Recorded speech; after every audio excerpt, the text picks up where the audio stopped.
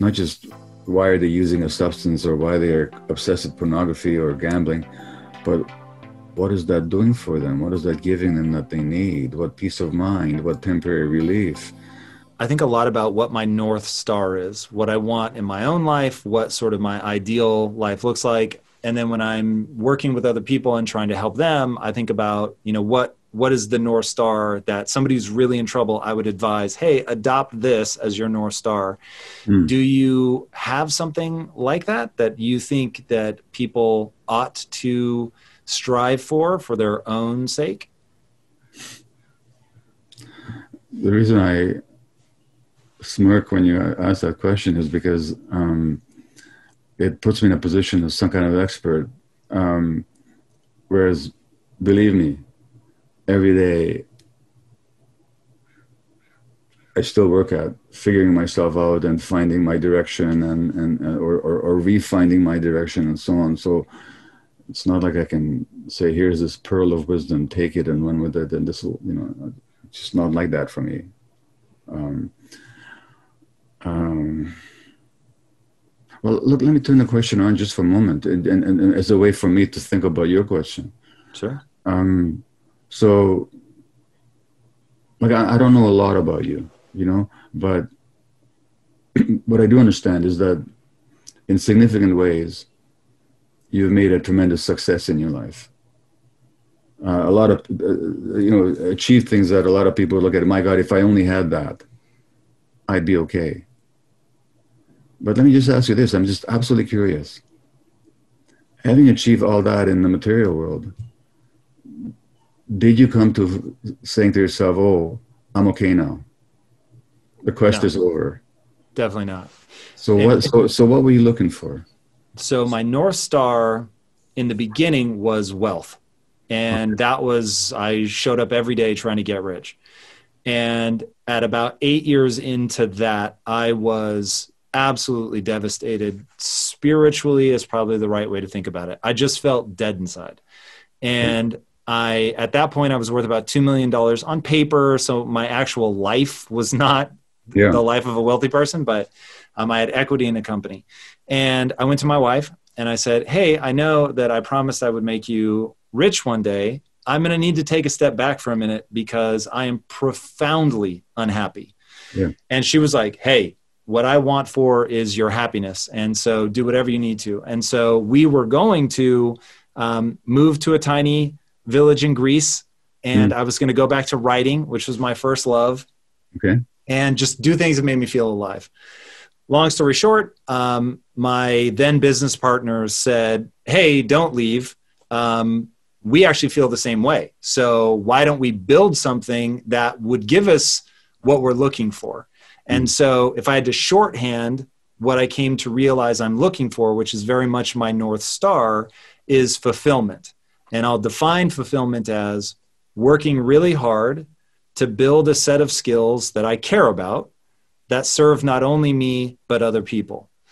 And in doing that, I am addressing what I think are the physics of being human. Now, I may be misunderstanding that it is the physics only of humans in this era. I'm very open to this is within the context of the civilization that I grew up in. Here are the things that seem to come pre-built into our hardwiring, and maybe not historically accurate. But given the world that I live in, doing something, working really hard is a big part of, I feel there's just a subroutine in my brain that wants me to earn things.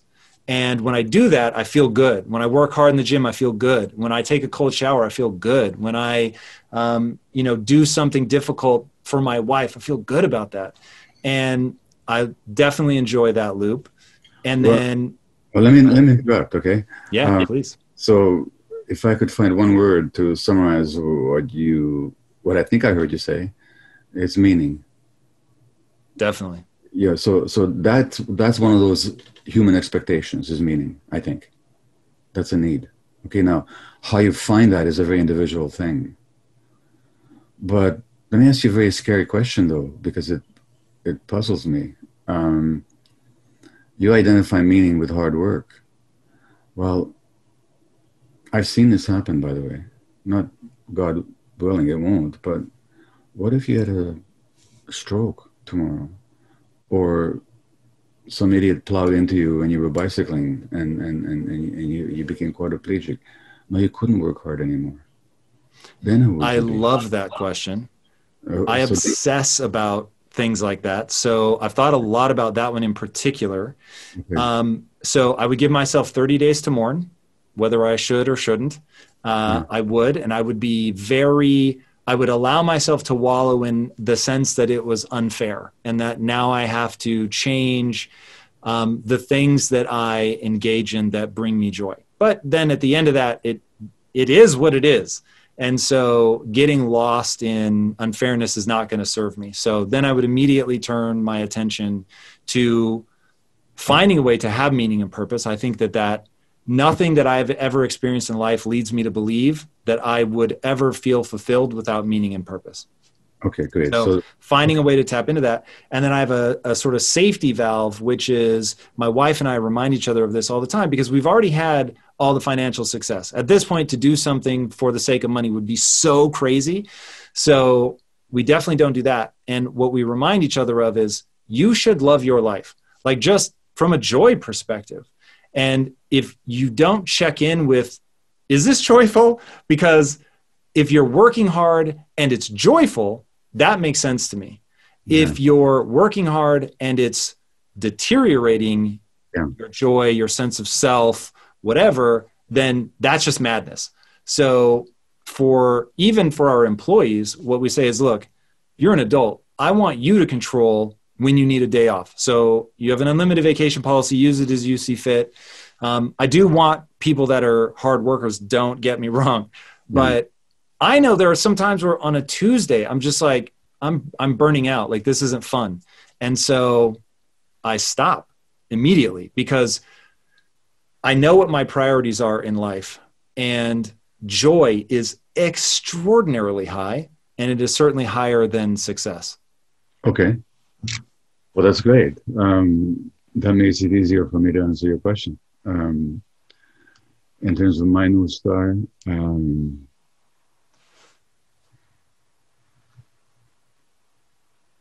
joy is something that, for me, is an ongoing project, you know, and I really do think that goes back to the lack of play that I received in the first year or two of my life, you know. Under conditions of wartime and genocide, there's just not a lot of cheerful play that happens with a baby. Um, but what really lights my fire is truth. I just want to know the truth, whatever that is. And I'm Because you also, like knowing how the world works. there's no because. You see, truth is its own value. I don't. I mean, I could give you all kinds of good reasons why truth is a good thing, but ultimately, uh, it's just a value in itself for its own sake. And so I'm passionate about truth, both internal truth and external truth. And I'm passionate that my work is to, as much as I can perceive truth and as much as I can communicate my perceptions, that other people have access to truth as well, or that their own passion in truth is kindled in its own right. So that's my. If you ask for a North Star, that's what I would say for myself. It's really interesting. Not at all what I thought you were going to say. Can Mm. I interpret when I look at the books you've written and I look at, your willingness to come and do a podcast like this, can I read that all as an exploration of truth, or are these sort of side tangents? No, purely that's what it's about. It just so happens that as a medical doctor, somebody who dealt with depression and ADHD and myself, dealt with terminal illness and palliative care, dealt with addictions, dealt with babies. Um, my path to truth has been through my own experience and through my medical experience, my personal experience, what I've been through as a person, what I'm going through as a person, and what I saw, experienced, and learned as a physician. So the books express all that when it comes to physical illness or addictions or child development or whatever. but the lodestar is always the truth.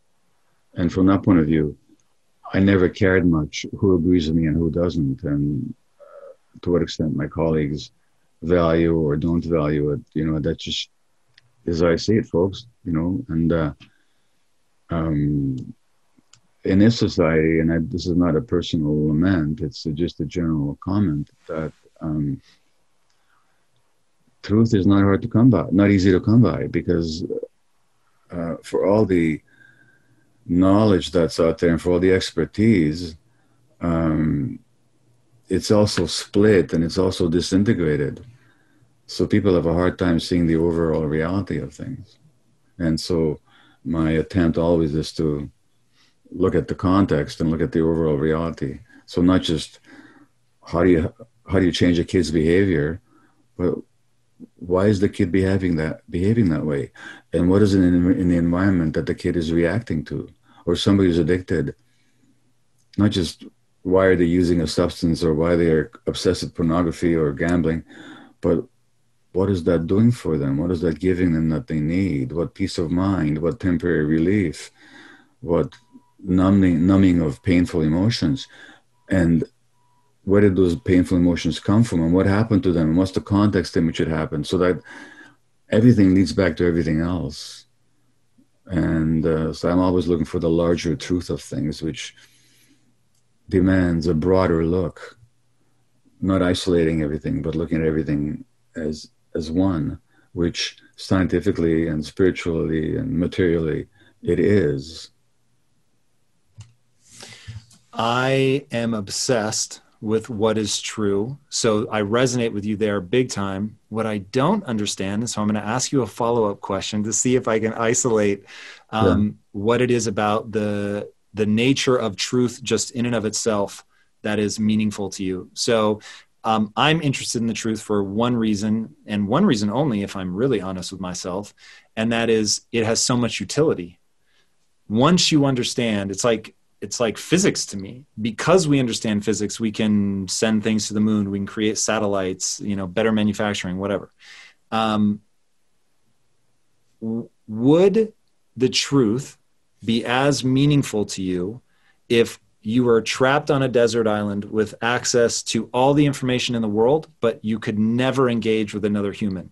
So you could assimilate the truth, you could learn what it is, synthesize it, maybe even have insights that other people are missing, and know to the core of your being that you have uncovered something that is true. Would that be meaningful, or is part of what makes it matter to you that you can put it back out into the world and that ultimately somebody can use it? Well, so first of all, let's not confuse truth with information. Oh, interesting. So help me understand what I'm missing. Well, there's lots of facts out there, but truth is much larger than facts. It's integrating the facts in a picture of reality. So that, and I'm maybe putting very clumsy language on what may be a far more beautiful sentiment. So when I hear you say that, and I take it in totality of how all these things come together, I come back to this idea of the truth is that is the way the world works. So don't ask about the addiction, ask about what caused the pain. Yeah. Like that makes sense to me, because now you can actually address it and heal.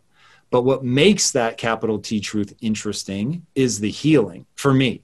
But why do you want people to heal?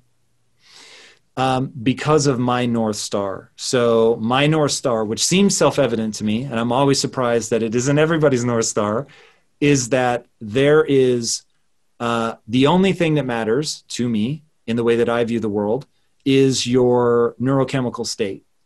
And your neurochemistry, the only thing that's resilient, because joy comes and goes, suffering comes and goes, hopefully. And the only thing that gives you the resilience to, even in the middle of a painful moment, a storm, to have emotional equilibrium is what I call fulfillment. So again, meaning and purpose derived from working hard for something that you have developed a unique set of skills, so you really matter in that situation. And it isn't only alleviating your suffering, it's helping other people. And that to me feels so inherent to the human animal that as a social species, we're just never going to be able to escape getting psychologically punished for failing to help others, and we're never going to escape getting rewarded for helping others. And I think that the more uniquely we can do that, so in a way that matters to me, right? So you're not still a high school teacher, you're expressing helping others in a very unique way that, I mean, literally I've never come across anybody that's got the unique conflagration of things that you have. So that makes your contributions all the more individual and therefore I would imagine precious to you. So anyway, because of my North Star, I want to alleviate that pain by having worked hard to offer something to somebody that they go, whoa, like this alleviated my pain. And now I can also go do something that helps other people. Well, So exactly. that's why the healing matters. Okay, so look, so then to go back to your desert island question, the Buddha put himself on a desert island, you know, I mean, metaphorically speaking, isolated in the forest, didn't see anybody, you know. No, I'm not talking about me, I'm talking about him. The way I understand that historical figure, he would have been perfectly okay being on his own because he attained a sense of reality that was complete. And then he made a decision out of compassion to come back and teach others. And you are talking about compassion as well. You're talking about not truth as utility, you're talking about truth as compassion. So it's not just useful because you can build things with it. The way you defined it is you want the truth so you can alleviate the suffering of others. And that's part of the truth. And like Jesus said, you know, another great spiritual avatar and teacher, he says, you will know the truth and the truth will liberate you. He didn't say the truth will liberate you. He said you will know the truth and it will liberate you. So when you know the truth, that's where freedom is. So truth goes way beyond facts. Truth ultimately, as I understand it and as I've been taught, has to do with liberation and freedom, and it has to do with compassion, in exactly the way you talked about it as well. So when you say, tell me what truth is, well, I'm telling you, it's got all these aspects. And it goes back to our conversation about meaning. So that a life without truth is not a meaningful life. That's very interesting. As you were talking, I was like, oh, please God, let him write a book about truth. I would, hearing you say all that, I would definitely sign up for that book. I want to talk about the idea of a bodhisattva. So this is one of the things that I found super interesting about Buddhism. And again, hey, a guy that understands it at 30,000 feet does not know the specifics, but that idea of, hey, there's two things you can do with enlightenment. You can, hey, you're enlightened and now you sort of stand apart from everybody else, or you get enlightened and decide to be a bodhisattva, to re-engage, to go back in, to help other people. And do you think, this is maybe a dangerous question, but do you think anybody would, like, knowing what you know about the human mind, would anybody ever that attained enlightenment actually just go, peace, I'm out? It seems like the very nature of that moment would sort of propel you back to other people. Well, first of all, the last thing I want to present myself as is any kind of an expert on Buddhism. I thought that might be your response. Yeah, you know. But yeah, I mean, there have been, in the Christian tradition, there were saints that went to the desert and they just stayed there. And then certainly on all the Hindu traditions, there are all these people, in the Buddhist tradition as well, I think there are people who, you know, sit in caves and they just contemplate reality. That's what they do. which doesn't mean that what they do has no impact on others. But they're not going out, but they're not out there trying to recruit others or to teach others. They're just doing what they're doing. I have extraordinary difficulty imagining myself being one of those people, which I'm not sure is an advantage for me. I mean, I might be more advanced if I could handle the idea of being on my own and not doing anything and just being and just valuing being, period. I imagine that for a person like me might be a step forward. But but yeah, I think from my limited understanding, there have been people who've done that, and they're part of the human spectrum, aren't they? Very well said. Gabor, what at this point, you're 77? Yeah. You're so productive. What is it that keeps you going? When most people are like counting the days until they can retire at 64 or whatever, what keeps you going? Botox, steroid injections. um, Classic. um, well, look, I mean, you talked about meaning. There's so much meaning in my life. I'm so fortunate, you know, and I've never stopped developing. Not that I've arrived there, but I've never stopped developing. Like I've never stopped being curious. Um, I believe I've finally come to accept that, yeah, I do have a contribution to make, and that has value in the world, and it has value for me. So at, at this point, it's not keeps me going. It's like it's just who I am at this point. You know, is I'm curious about what I'm doing. I'm excited about much of what I do. I'm excited about having conversations like this. I'm excited about the book I'm writing, the teaching that I do. I'm excited about spending time with my wife of 51 years now. I'm excited about that I can still go swimming and bicycling and do the yoga and just, you know, my life is just a very blessed one at this point. Not that I feel like that every moment, but since you ask, it's not like you know what it is? When people talk about work, what is work? I think if I remember right from physics, one way to look at work is energy expended against resistance. And the more energy you expend against more resistance, the harder you have to work, and the more fatiguing it is.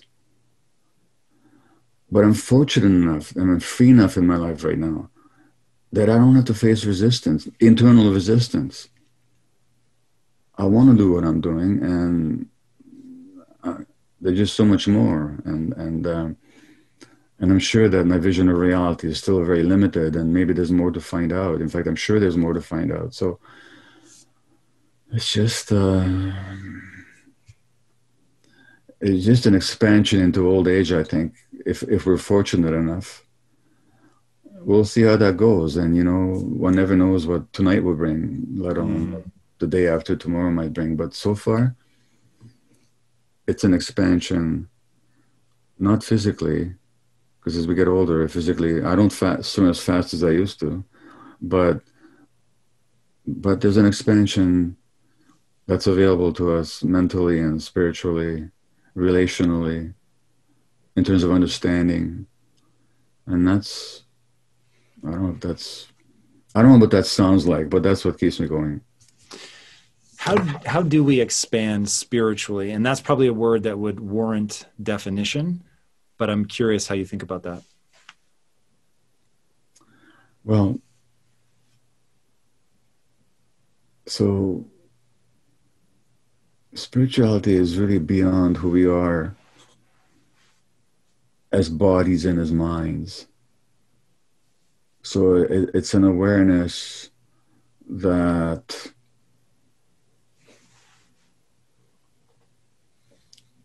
lies underneath all that and can hold all that, but isn't identical with it.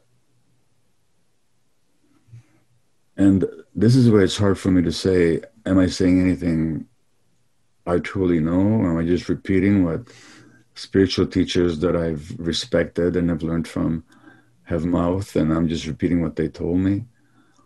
But it's both, I think. I do have a sense that there's more to us, and that more is, I think, what we call spirituality. And it's all kinds of shapes and forms, and I'm not concerned about that. But I do know that I am not who I used to think I was, and that nobody is who they think they are. They're beyond that, and that's the common teachings, I think, of all spiritual traditions, which I'm very inadequate. And this is not false modesty. I'm just telling you, I'm inadequate at translating because I haven't had that deep experience that other people have had. The truth is, hitting your career goals is not easy. You have to be willing to go the extra mile to stand out and do hard things better than anybody else. But there are 10 steps I want to take you through that will 100x your efficiency so you can crush your goals and get back more time into your day. You'll not only get control of your time, you'll learn how to use that momentum to take on your next big goal. To help you do this, I've created a list of the 10 most impactful things that any high achiever needs to dominate. And you can download it for free by clicking the link in today's description. All right, my friend, back to today's episode. It's very interesting, and I believe you that you're not just being falsely humble, but as somebody who works so much with, there's two parts of your background that probably lean into what I would consider spiritual, but I think we may define that slightly differently. But one is the palliative care, which I'm extraordinarily fascinated by people that do that. And then I don't know if you would call yourself a guide of hallucinogenic transformation. I'm not sure exactly what your involvement is with that, but I know that you've explored it enough to sort of have at least a sideways glance at what's going on there. Talk to me first about palliative care. I know that you sort of ended up there by accident, but what makes that fascinating to me is you've got, subtracting out the pain, you've got somebody who's they're themselves, but all of a sudden their future is a known quantity and it's very short. And the profound change that makes in the human mind, I find interesting. What did you learn about life, about yourself, in your time in palliative care? Well, the people, the nurses and the physicians and the social workers and the others who work in palliative care tend to be a very special breed, in that they're not afraid of death. So learning not to be afraid of human death and giving up your sense of omnipotence are very liberating. By a sense of omnipotence, I mean physicians are trained to save lives. I'm telling you, Tom, I knew physicians that would barely visit their patients in palliative care because they couldn't stand what they considered to be their own failure, which of course it wasn't. But their self-image as healers or as curers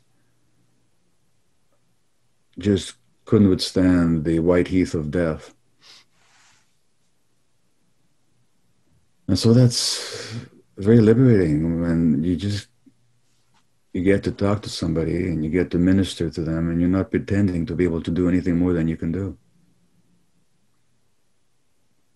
But you can really listen to people and get to know people in their final days and their final hours, final weeks. It's an absolute privilege. What about it is a privilege? Is there an insight? Getting to know people without pretension. You're not pretending to do anything you can't do, and they're past pretending. If they want to die right, they pass pretending. That's interesting. What do you mean die right? Well, there's ways of dying. You can resist it. You can resent it. You can be angry about it. Or you can actually accept it and allow so much of what may be repressed in life to finally arise for yourself. Because before then you were too busy and you were too intent on your role and your personality and getting this done or getting that done. You know, in one of my books, When the Body Says No, I talk about this guy who had a company selling shark cartilage as a treatment for cancer. That was total shock. But he believed in it. And then he developed cancer himself. And he was admitted to the palliative care unit, and I was looking after him. And he was still eating. He had terminal cancer all over his body. He had a week or two left. He was still eating shark cartilage, which smelled awful. You could, when you stepped off the elevator to the palliative care floor, you could smell the shark cartilage. And I finally said to him, well, what does that smell? I don't like the smell. What does it taste like? He said, it tastes awful. I hate it. I said, why are you eating it? And he said, do you think it'll help your cancer? He said, no, I no longer believe that. But my business partner would be so disappointed if I stopped eating it. And so one of the last things I was able to do for him is to actually convince him, to help him see that, look, you don't have to pretend anything anymore. It's not your job whether or not your business partner is disappointed. He had to literally walk into the last week of his life before he could let go of his role as being responsible for other people. So that coming towards death experience can be a powerful teacher for people. And I've seen real love and real beauty and real inspiration from a lot of these people. So it's beautiful work. And I know that everybody who works in palliative care will tell you the same thing. It's a real privilege. Can you share some of the beauty? Well, I think I just did. Just people allowing themselves to be touched, to be helped, to be honest with themselves, to share stuff that they maybe never told anybody else before in their lives because they're too afraid to accept real lessons in acceptance. You talked earlier about how you might give yourself a month to resent and so on, you know. So these people are very often not past that point. Well, that's a privilege to witness. Knowing how resentful I can get when life doesn't go my way, you know. Are there things that, would it be a valuable exercise for people to run the thought experiment of, you know, look, I might not make it to tonight, like you said, let alone tomorrow. Do you think that there is insight to be had from that? Or is there another way for us to access getting beyond, like if you're defining beauty as, hey, you don't have to pretend anymore. You don't have to play a role. You can really be who you are. And maybe this dips into big T truth. How do we access that now without needing to be truly facing a terminal illness? Well, again, I don't know that I have. It's very easy for me to speak from a present position as a healthy, active 77-year-old. And I know what I like. I know what it gets like when I get a stubbed toe and how life is unfair. You know, why did I stub my toe? No, I can't get on my elliptical machine, you know. So again, I'm in no position to give you sage advice, but I can tell you two things. One is I've talked to a young fellow in his 30s. He's written a book called Blessed with a Brain Tumor.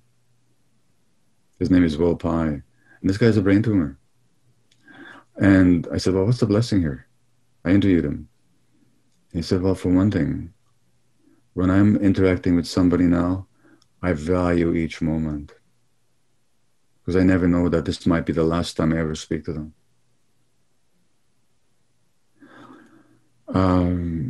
And the Buddha, again, I'm talking like some kind of Buddhist, which I'm not, but he had his monks do a meditation where they had to imagine themselves dead in the graveyard, and they had to imagine themselves being eaten by worms till the flesh melts off their bones. It's rotting flesh. And then they had to imagine themselves as bones just lying there, disarticulated bones, and finally even the bones being ground into dust, you know. I can't say that I've attained any of that. I mean, I'm just telling you, there are practices. There are practices. There's a book on my shelf by Stephen Jenkinson, who's another fascinating guy. It's called Die Wise. And he said, you know, it's basically about, you want to die well? Start preparing it for it now. What's the wisdom, if you remember from the book?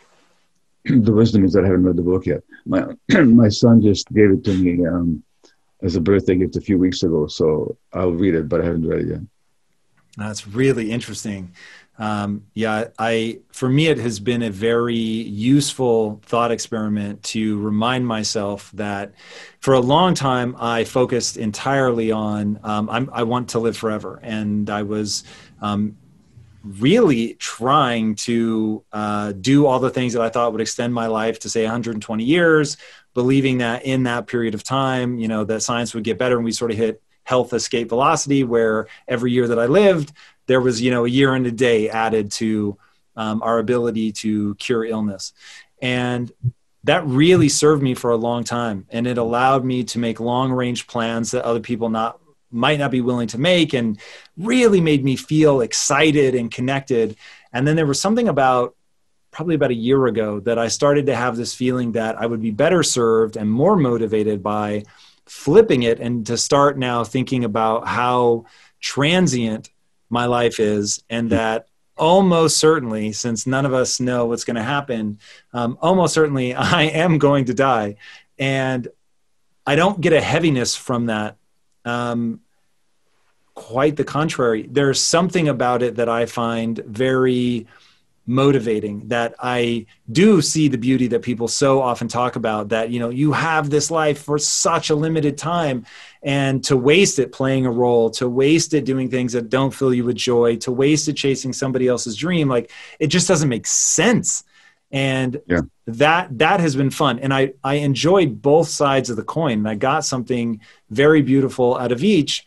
And I didn't even like consciously make the shift. I just found myself more and more sort of getting a bigger gust of wind, of elevating wind, if you will, from the side of thinking, man, this really is like, how lucky, how transient, how beautiful in its sort of ephemeral nature, how wonderful it is.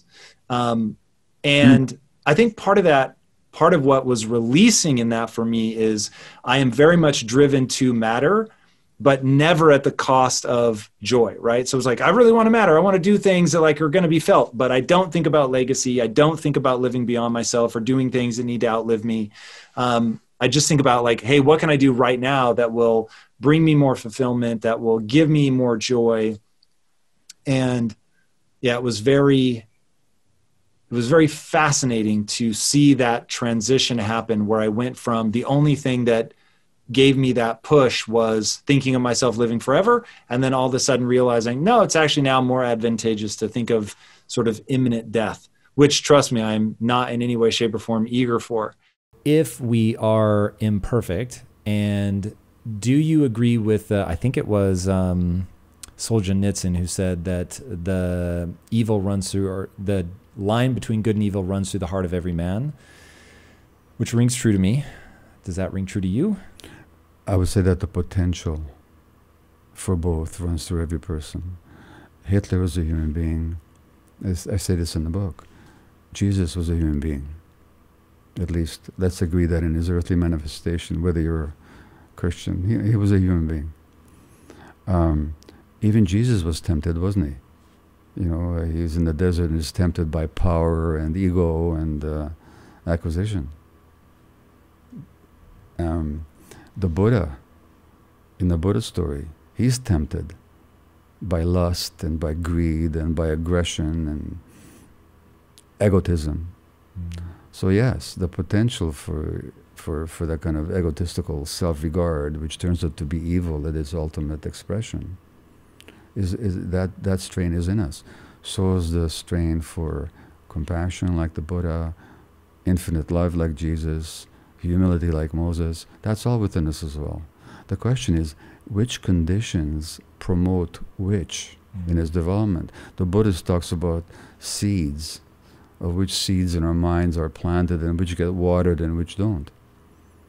So, yes, I agree that the potentials are there, and in an embryo everything is there, but the question is what gets nourished and what gets suppressed.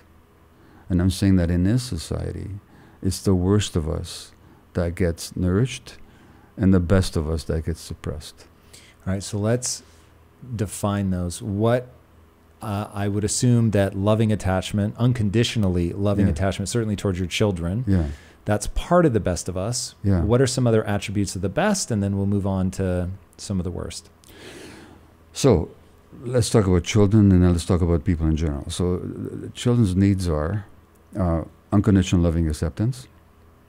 From everyone or just their parents? Well, their parents, or well, ideally from the community, but certainly they're nurturing caregivers, whoever they are, and they're meant to be more than just a parent, by the way. We're never meant to be parented in nuclear families. Okay, it's pure. That's a modern thing. So unconditional loving acceptance, rest from having to work to make the relationship work. Say that again? Rest from having to work to make the relationship work. In other words, the child should not have to mold themselves into anything to make the relationship work with the parents. They shouldn't have to work. They shouldn't have to be good, nice, pretty to make the relationship work. They shouldn't have to take care of the parents' emotional needs to make the relationship work. Like people that have to work to meet their parents' emotional needs end up in deep trouble as adults, very often physically ill. You go into tremendous detail in the book about that. So children should be able to allow to feel all their emotions. And I mentioned play before. Those are the needs of the child. As human beings more generally, we need a sense of connection, a sense of meaning, a sense of belonging, a sense of transcendence, so that there's something, we're part of something greater than just our little egoic concerns. These are all the needs of human beings. To the extent that they're met, we thrive. To the extent that they're not met, we shrivel. And there's lots of shriveled people in positions of great power in this society. No doubt. Okay, so what are the, as we're creating this soil that we're going to nurture things in, how do things start to go awry, and how do we begin to prep the soil for something better? Well, we've covered that to some degree. So things will begin to go awry when we lose contact with our parenting instincts. And we Is it just that? Like, is this, would you, speaking from experience, the book is very broad, but if you were going to really like bring it down, is this largely an echo of a parenting system that has become dysfunctional? It's a society that's become humanly dysfunctional that transmits its expectations through the parents. And that actually begins before birth. Because already the more stressed and troubled the parents are, that has a physiological impact on the child's brain development. So I'm just talking pure science here. So mothers who are stressed and depressed, their infants in the womb are already getting those messages hormonally and through nerve conduction and so on, so that you can actually monitor the heart rates of mothers who are stressed, and those heart rates will be different than the heart rates of infants whose mothers are not stressed. In the book, you talk about the crazy ice storm that ends up showing up in the epigenetic markers of kids. If you don't mind, walk us through that. It's pretty crazy. Well, it's only that in the laboratory they've shown that the more you stress parent animals, the more troubled and stressed the kids will be. So in Quebec, there was an ice storm some years ago, and And the parents underwent the mothers underwent great stress. And, you know, it's really cold, there was no heating, a lot of stuff wasn't working. Those mothers who experienced that stress, their children were shown to have more troubles later on, behaviorally and learning-wise, and in other ways as well. So again, the stresses of the parent translate into the physiology of the child. There's a study that I quoted in the book about, they looked at marriages that were stressed, and you could, there's two ways you could tell how stressed the marriage was. One is you could ask the parents, and they would talk about it. The other way is you could measure the urinary stress hormone levels of their children. Wow. And the parental conflict was reflected in elevated stress hormone levels in the urine of the children. Now, elevated stress hormone levels in the urine means that the immune system itself is under assault. And that has an implication for health later on. We know, for example, that the more stressed parents are, the greater the risk of asthma for their children.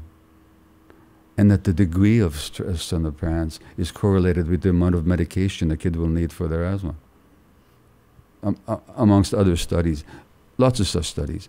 So in other words, there's a correlation between the emotional environment that we grow up in and our physiology. Yeah, I mean, that's really the core thrust of the book is, hey, all these things that you think are maybe just old age or bad diet, they're actually related to trauma or even disease. In fact, one of the ones you talk about that was the most eye-opening was ALS, which, you know, I would think of as a genetic disease, bummer, horrible roll of the dice. But walk people through there is a predictable personality trait of people with ALS that I was like, what? Well, so first of all, there's nothing genetic about ALS. Nobody's ever shown, I mean, there might be some rare examples of ALS genetically induced, but those would be a tiny, infinitely small minority. So genes don't have much to do with most chronic illnesses. There are some illnesses that are genetic. There's the one that runs in my family. My mother and my aunt had it, muscular dystrophy. Gradually, they became weaker and weaker. Already when I was a child, my mother couldn't lift her arm up. And in the end, she was not mobile at all. And so if you get that gene, you're going to get the disease. But those diseases are very, very rare, about 1 in 10,000. Most chronic illnesses have very little or no genetic basis to it. So, for example, there's a breast cancer gene, but out of 100 women with breast cancer, only 7 will have the gene. And out of 100 women with the gene, not all of them will get the cancer.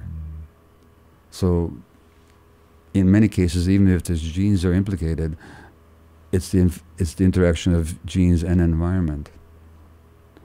Now in ALS, it's the ALS personality, which I noticed in palliative care when I was a palliative care physician, also in the literature, are people that repress their healthy anger, are emotionally very rigid, and they don't ask for help from anybody. And usually that's based on childhood trauma. And Lou Gehrig was like that. Can you define trauma? You go to very careful lengths in the book to make sure that people understand trauma isn't always getting hit with a bat or being sexually abused. Like there's a range that can be wildly impactful. Well, let's take Lou Gehrig, after whom the disease is named in North America. His father was an alcoholic, and Lou Gehrig was one of these really nice guys that took care of his mother emotionally. He had to. That's what happens in the home of an alcoholic. Very often the child becomes the caregiver.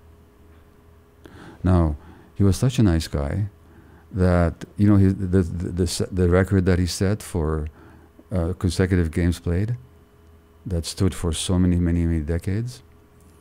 Why did he set that record? Because even if he was sick, he would play.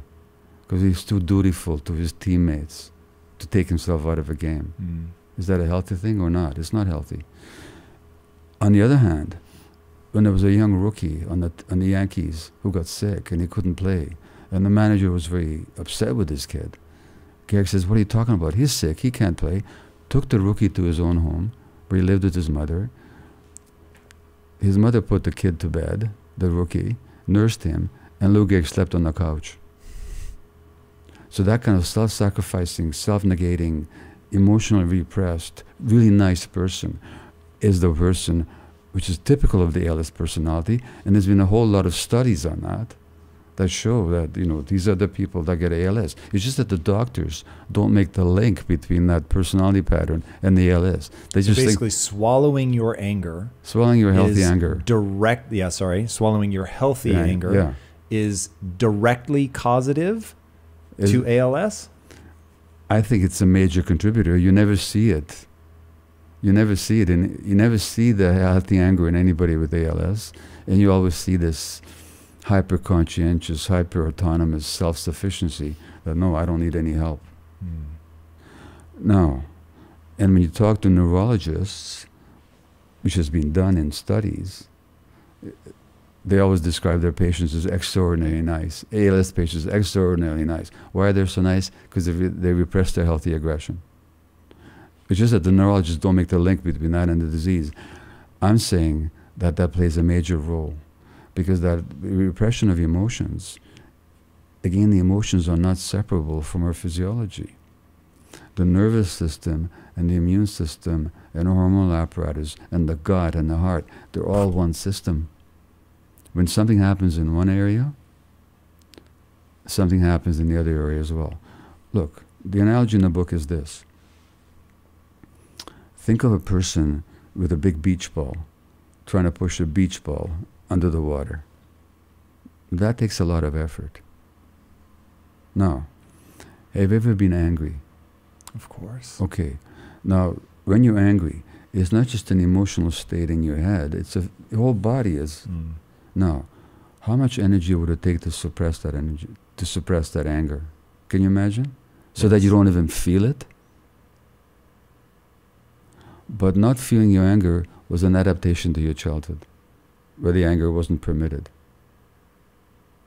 So that emotional, physiological effort of repressing anger takes a toll on the nervous system and on the immune system. It's a major role in disease.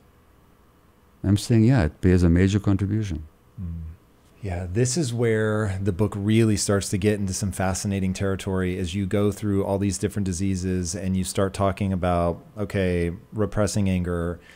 You go into the natural killer T cells end up being suppressed because you're putting so much energy away from your immune system. Your immune system can't keep up. And so there's all kinds of things like cancer that are afflicted. There was one thing where you said, like, back in the 1800s or early 1900s, there was a doctor that was like, oh, whenever you see somebody with heart disease, they have this type of personality. And you even talk about in the book the type C. You said it's not a personality type, but that there are traits that people with type C have that end up being sort of pro-disease personality traits. What are some of those traits? Well, before I answer that, let me go back to something. Let's talk about healthy anger for a minute, if you could. Okay? Then I'll illustrate these traits. Okay?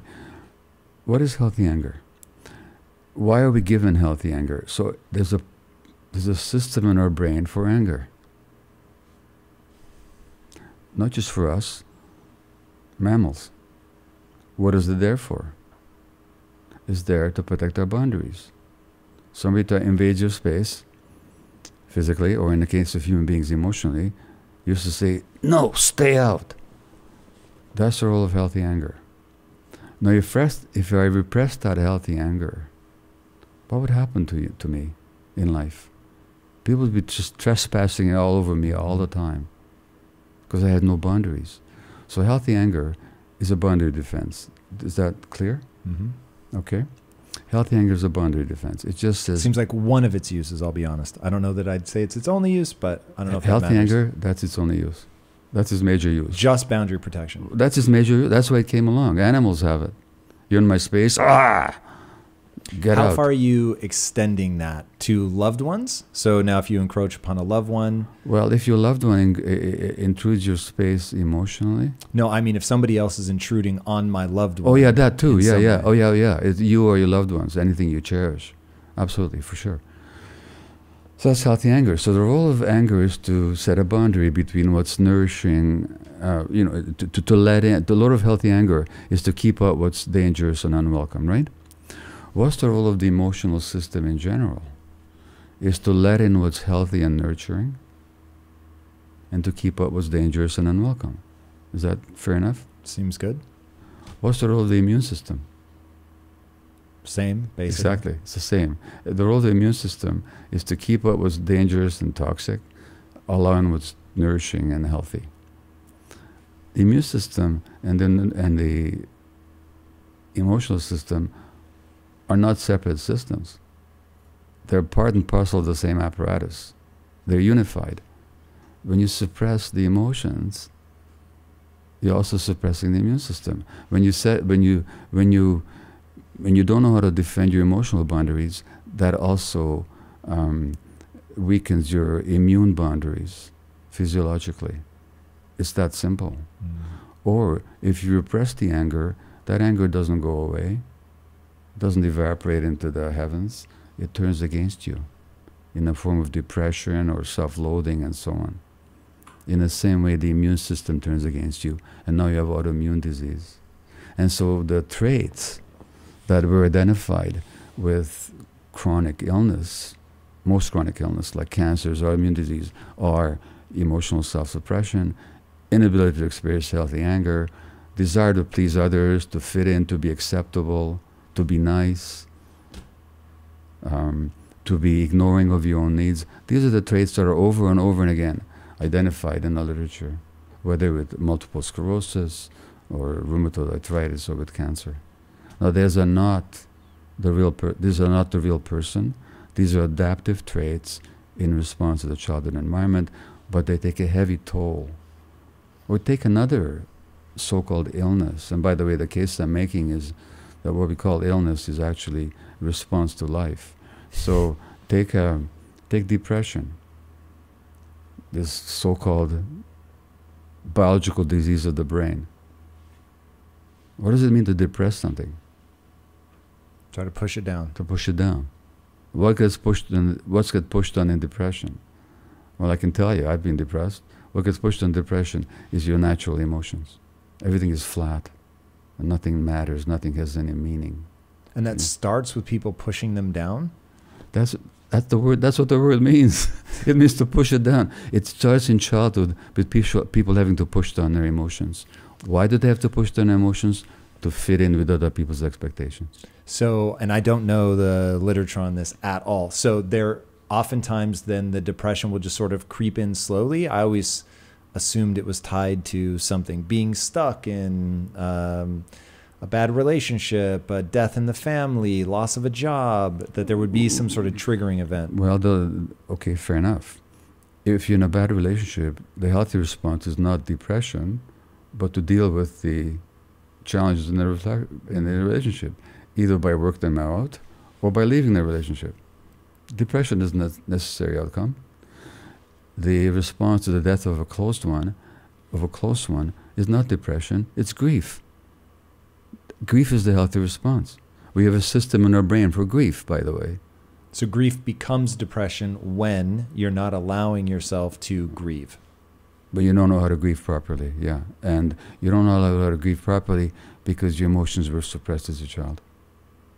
And so yeah, we have these healthy systems, but their activity gets deformed through our natural expectations.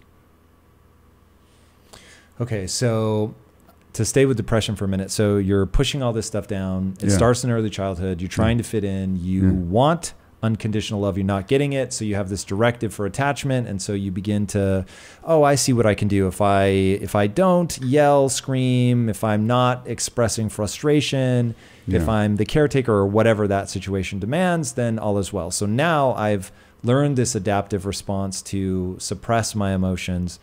And over time, it begins to numb me, I would assume. I have not been depressed, so you're beginning to be numbed, but now starts to be very extreme, and what I have heard depression explained as is just like the skies are permanently gray. You will Yeah. never see joy again. Yeah. And so Yeah. what is breaking in that, like the beach ball analogy I like, right? I'm pushing something under the water, but if I stop pushing, it will pop back up. And so Exactly. if that thing or my emotions is, when you're treating depression, let's say non-pharmacologically, is it the release of the pressure on those emotions to let them finally come up? Yeah, so the difference between the pushing the beach ball down is that I'm doing it consciously and deliberately. But the repression of emotions that a child engages in is not conscious, is not deliberate. It's an automatic response. It's unconscious. Therefore, the child can't just let go like that. And then, as you say, it numbs and becomes overall a depression. Now, by the way, I'm not against pharmacological treatment. I've taken antidepressants. They have helped me. So I'm not here to advocate against them. I could talk about their misuse, but in principle, sometimes they're helpful and occasionally they're life-saving. And much of the time, they're overprescribed for way too long, and we're not dealing with the real issues because the pharmacology deals with the symptom, but it doesn't deal with the underlying problem. So yes, the healing of depression, and I talk, the final part and the longest part of the book really is on healing, is you have to reconnect to yourself so you can feel your emotions. That's the treatment of depression. Talk to me about reconnecting. How do you reconnect? What is that process? Well, first of all, you recognize that you're disconnected. And you notice how that disconnect shows up in so many areas of your life. On the job or in your personal relationships, for example, or in your relationship to yourself. So you have to become aware. And this is where I talk about disease, whether it's physical or so-called mental, as teacher. Not that I recommend illness as a way of learning to anybody. It's not my preferred. But if it happens. But if it happens, it can actually teach you. And you can ask yourself, what have you been pushing down? And what are the stories? Why do I push it down? Oh, I push down my emotions because I've learned, I have the belief that if I'm angry, I'm a bad person. Well, is that really true? Is a person that experiences anger really a bad person? I learned that if I push down my needs, then people will love me. Do I really want to be loved at the expense of disconnecting from myself? As a child, I had no choice because I had to be loved or connected with, otherwise I wouldn't have survived. Is it still like that? So basically, it's a gradual. Isn't it though? Sorry? Isn't it like, in fact, this is my overarching question, and as somebody that has helped so many people through therapy, you probably have the answer or an insight, but as we become adults, you don't have, like, other than your parents, should you be lucky enough that they're still alive, but man, out in the outside world, people do want you to act a certain way, and if you don't, they're not going to be around you. Like, I'll just be honest. If somebody's throwing a tantrum as an adult, I don't have time for that. But an adult doesn't throw a tantrum.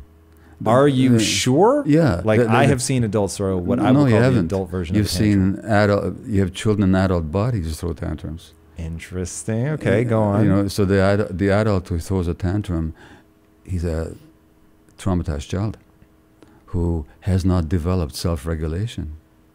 I'm not talking about repression of self, but regulation. So, for example... Help me differentiate. So, for example, I throw up at the airline counter, and they've overbooked the airplane, okay? My healthy response is disappointment and some degree of anger. I'd say, this is not right that you did this. I want you to redress it. You do something about it, please. Throwing a tantrum. Yelling at the poor clerk behind the counter who had nothing to do with creating the problem, who's just trying to do her job and trying to help me as best she can. That's not a mature adult. That's a child whose mid-frontal cortex or self-regulation has gone offline and his emotional circuits have taken over. Believe me, I've been an adult child very often in my life, as my wife could tell you. So that's not an adult. Okay, so then the process there goes back to connect to yourself, figure out why you're repressing this, Yeah. let go of those things that are keeping it down, find a way to be able to regulate yourself so that they're sort of contextually sensical, so that we're not in unhealthy anger territory. Okay, interesting. So trauma is an imprint that makes you react to the present like you're still a child. Essentially, I mean, that's a very narrow definition of trauma, but that's one of its essential aspects. And that the important thing that you said earlier is it's automatic. It's automatic. It's unwilled. It's automatic, and it's and actually, when you look at the brain scans of deeply traumatized people, the prefrontal cortex is totally asleep, and the emotional circuits, you know, they're the primitive emotional responses are active. This is why so much of the jail population are traumatized people. That's why they end up in jail. But instead of dealing with their trauma and helping them develop, which they could, under the right circumstances, become adult people, self-regulated, the jails just make it worse by the way they torment people and the way they traumatize people even further. So when I talk about a trauma-informed society, what if we actually understood trauma? What if we just actually understood it? It would have huge implications for medical school, for medical health delivery. What if when you went to the doctor with your depression, you weren't just told, you got this biological disease of the brain, here's a pill. But they actually said, what happened to you as a child? One of the people I quote in the book is the great pediatrician, psychiatrist, neuroscientist Bruce Perry, who just wrote a book with Oprah, the title of which is called What Happened to You? Not what's wrong with you, what happened to you? What if we asked that question? You know, so that would change medical treatment completely. What if in the prison system or in the legal system, we didn't just say, what did you do? But what happened to you that made you do it? Now that wouldn't mean that we allow or encourage antisocial behavior, but it would mean that we would actually want to rehabilitate people and to help them become who they could be. You know, that's a very different legal concept. What if in education, it was kids' developmental needs that were put paramount rather than their performance? It's interesting. How would you do that functionally? What would school look like? Well, I talk about it a bit. Like schools in Finland, there's much more play. There's much more freedom. And they have much better results than we do. So that, in other words, we honor... What are the right results to look at? A child who's curious, who wants to learn, who's engaged, who's respectful of others, who is confident. That would be the right results. Then you don't have to worry about stuffing knowledge down their throats. Why? Because they want to learn. They want to learn. So you don't have to punish them, you don't have to reward them. You just present them with the opportunities to learn, and they will. That's a natural human attribute. We kill that in this society. As people, we always think we're looking at reality, and our view of it sees reality the way it is. But it's been a spiritual teaching for eons that really, well, the Buddha said it. The very first statement in a collection of his saying, the Dhammapada, is that our thoughts are in the lead. And so whatever our thoughts tell us, that's the reality that we see. So essentially, with our minds, we create the world. Now, Johnny Cash in this song says, it's all in your mind. One foot on Jacob's ladder, which is the stairway to heaven, which, by the way, wasn't originated with Led Zeppelin. The stairway to heaven is actually from the Bible, where Jacob dreams that the angels are going up to heaven. Or one foot in the fire. So Cash things, one foot on the ladder, one foot in the fire. It all goes down in your mind. So the kind of thoughts and beliefs that we have create the world that we live in. And that's what I get from that song. Now, what the song doesn't say is that before, with our minds, we create the world creates our minds. So this is where development comes in. That given our early experiences, we create a view of the world and of ourselves and of other people that then governs how we are in the world and how we feel about everything. But we forget those early experiences, those shaping influences, and as a result, we mistake our view of the world for the world itself. It all goes down in your mind, which is what Johnny sings. What's the time period of that profound shaping window of development? Is it just a couple years in the beginning? Is it till we're 15, till the brain stops developing at 25? Like what does that window look like? It begins in the uterus. So already the stresses or the experiences of the mother shape how the infant experiences the world. We know this, so that we can talk about it maybe later in detail if you wish, but there's lots of evidence now that the child's brain is actually, in its development, is significantly influenced by the mother's emotional states. So it goes back that far. And so getting into what I really want to understand is the foundation of that. So I've heard you talk before about in native societies, it was always understood that if somebody was angry, you would just keep them away from a pregnant person because you didn't want that anger transferring. But my question is, why not? What is it about intense emotions or negative emotions? What is it doing to the substructures of the brain that then make that disadvantageous as the child grows?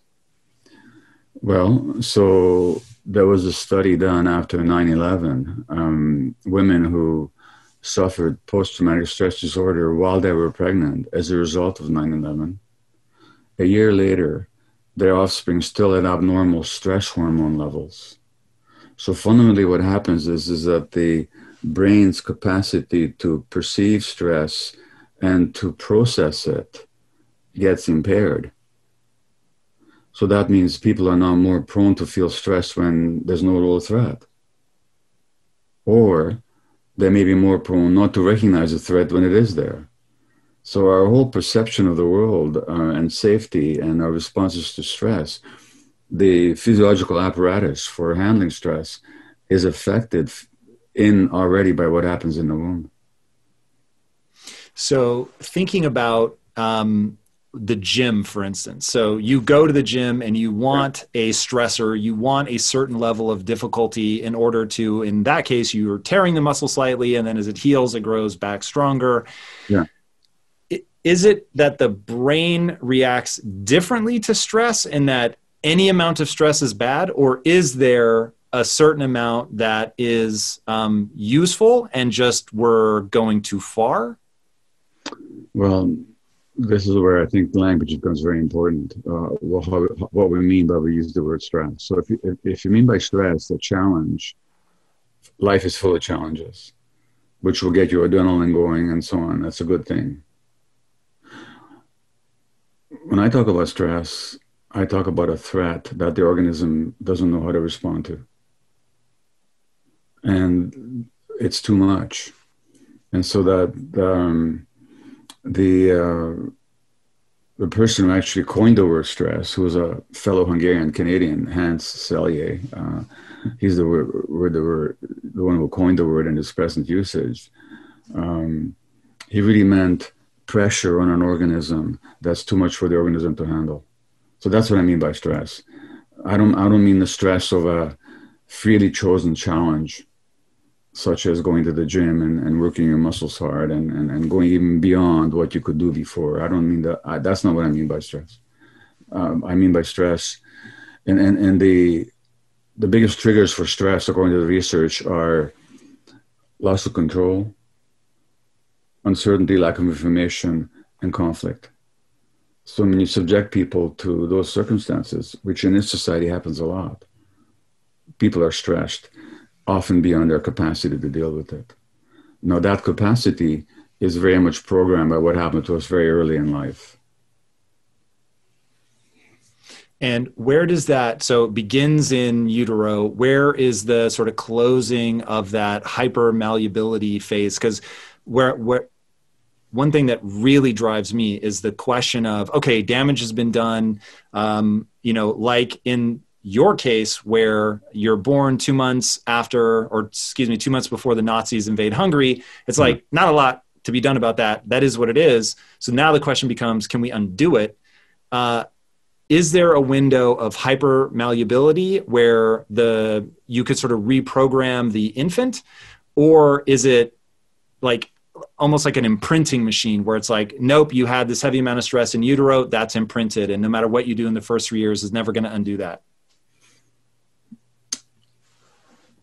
It is imprinted in many ways biologically, which we could talk about, that the person is not even aware of. Imprinted in how their genes are turned on and off, imprinted on how their chromosomes function, imprinted on how their stressor apparatus responds to the external environment, imprinted in their cells, imprinted in inflammation in their bodies, and so on and so on.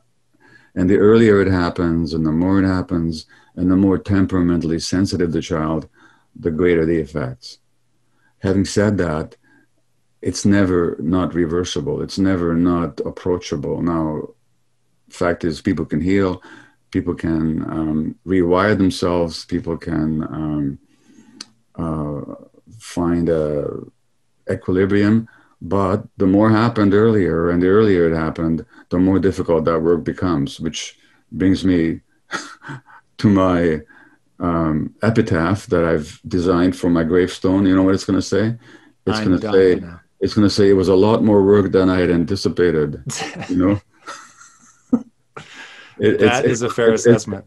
It's ongoing work. Look, I'm 77. It's ongoing work.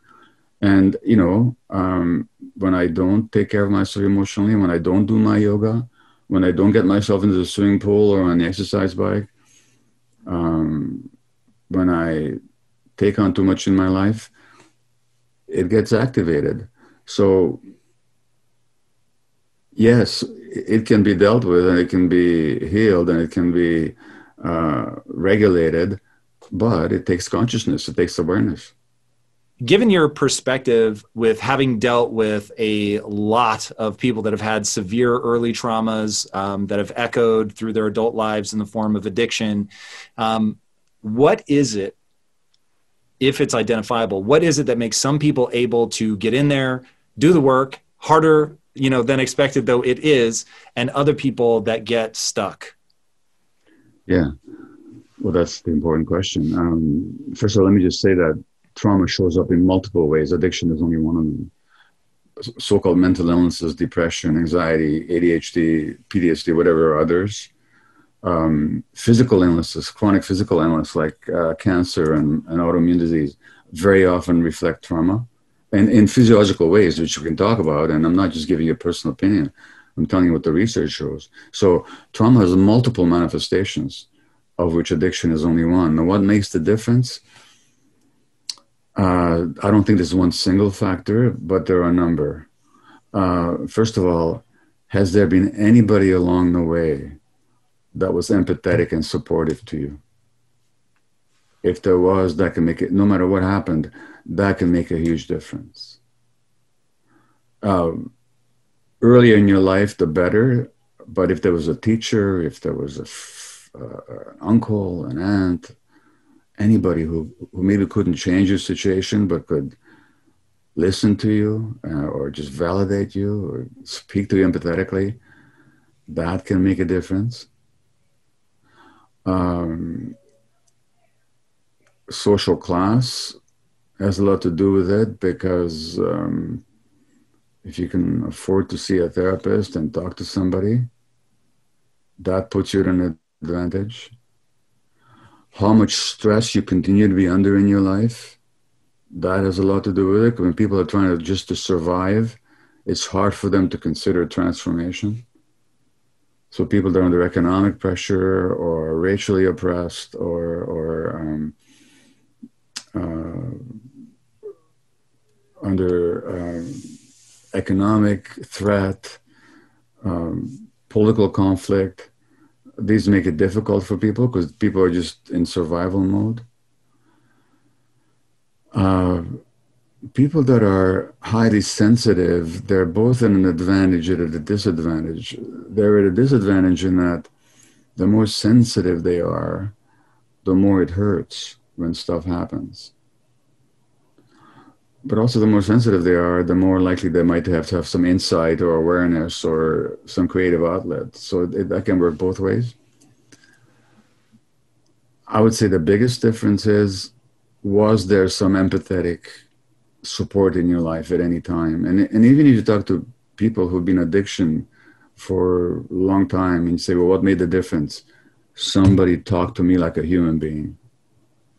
Somebody didn't judge me. They accepted me. What window does that open up for them? Is it begins to allow themselves to stop judging themselves and to develop self-awareness, or is there something else at play? No, it's the very first thing you said. Anybody who's traumatized, and by trauma I mean a broad range of experiences, from abuse, extreme things on one hand, to just parents who are too stressed to pay attention to you or to really see you and receive you. When children are not seen for who they are, or when they hurt, they can make two assumptions. One, there's something wrong with the world and my parents are not capable, or they don't love me. Or they can make the assumption, and that's why this is happening, because I deserve to be loved and I deserve to be treated well, but these people are incapable and they don't care. You can make that assumption. You can make the assumption, I'm talking about unconscious assumption, or you can make the assumption there's something wrong with me. Those are the two choices. Now, it's much safer for the child to assume that there's something wrong with them. Why do you say that's safer? It's a lot safer, yeah. Why safer? Why is it safer? Because what's it like to live with the danger as a 4-year-old living in a world where your parents are dysfunctional and they are perhaps hateful towards you? How could you endure that for 1 minute? That's interesting. So you have to make the opposite assumption. If this stuff is happening to me, it's because I deserve it. Something wrong with me. Now, go back to your question. Somebody comes along and treats you compassionately. Oh, maybe I'm not that bad person. Here's somebody who's treating me like I was a worthwhile human being. Maybe I am a worthwhile human being. So that compassionate reflection that you get from this other human being subverts your image of yourself as worthless. And that's what makes the big difference. Whew. So that points to something that is really interesting, maybe a little bit scary. So Lisa Feldman Barrett, who you may or may not know, has really interesting thoughts. So I'm always trying to figure out how much of who we are is nature, how much of us is nurture. And she told me, Tom, look, you're asking the wrong question. So the reality is we have a nature that requires nurture. And as you talk about this, and I'm going to put words in your mouth. Tell me if they're accurate. It sounds like you're saying our minds are essentially co-created, and we are presenting ourselves and looking for an echo back of, or a reflection back of, what people think about what they see. And we're using both of those things, our own sort of sense of who we are, plus what's being reflected back to us, to figure out who we are. So if something negative is reflected back, that's actually going to shape my sense of self. And if something positive is reflected back, that's going to shape my sense of self. Now, that to me begs a question. I'm so curious to know what you think about this. So my response to that is, cool, I'm going to become totally self-sufficient. I'm going to get to the point where I don't need somebody's reflection back. But I can feel the danger in that. It seems like a risky game to say, I'm going to totally withdraw. I'm going to do all the work internally. I'm going to make sure that I know who I am, that I don't need that reflection back. But knowing how important loving relationships are and things like that, I can feel, while there would be some upside to totally knowing who you are, believing in yourself, but you're also walling yourself off. How do you conceptualize handling that? Well, it's a question of who's doing it and why. Because you can do that walling off in two ways. So the Buddha, you know the story, he goes through all these teachers and he wants to get enlightened, and he goes through all these very rigorous, self-denying ascetic practices, and he just doesn't, the truth doesn't come to him. And finally, he goes off by himself and he sits under a tree by himself. And he just sits there and he meditates and he contemplates everything that arises in his mind. And then after a while, he has his nirvana, he has this enlightenment experience. And then he's got a decision to make. He understands his own nature. He understands the nature of reality, and he really does. He's one of the outstanding minds in history. But then he's got a decision to make. So do I just revel in this spiritual liberation that I have worked so hard to attain? And no, he decides he's going to go back and teach other people because he wants to be connected to humanity. And he wants to enlighten other people as well. Can you articulate what his sort of breakthrough enlightenment realization was? Well,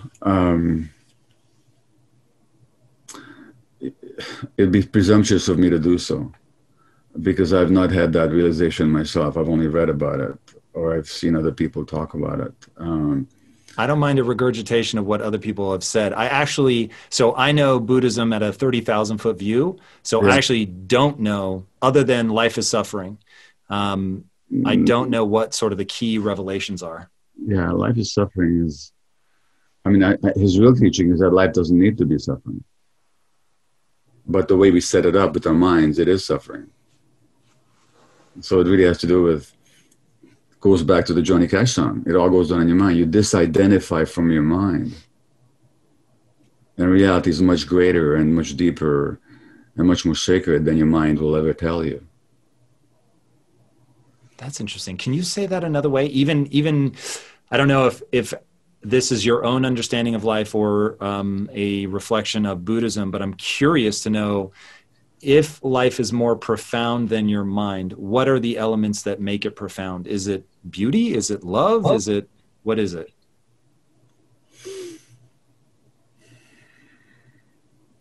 The problem with the conversation, Tom, is that there's two minds talking about the nature of reality. And in that we don't use the same words, or no, it's that we're still in the mind. Whereas my very modest understanding of the spiritual teachings, not just Buddhist spiritual teaching, but Sufi teachings or Jewish spiritual teaching, Christian spiritual teaching. I'm talking about the spiritual teachings, not the religion. Is that there's essence, there's truth that goes beyond what the mind itself can comprehend.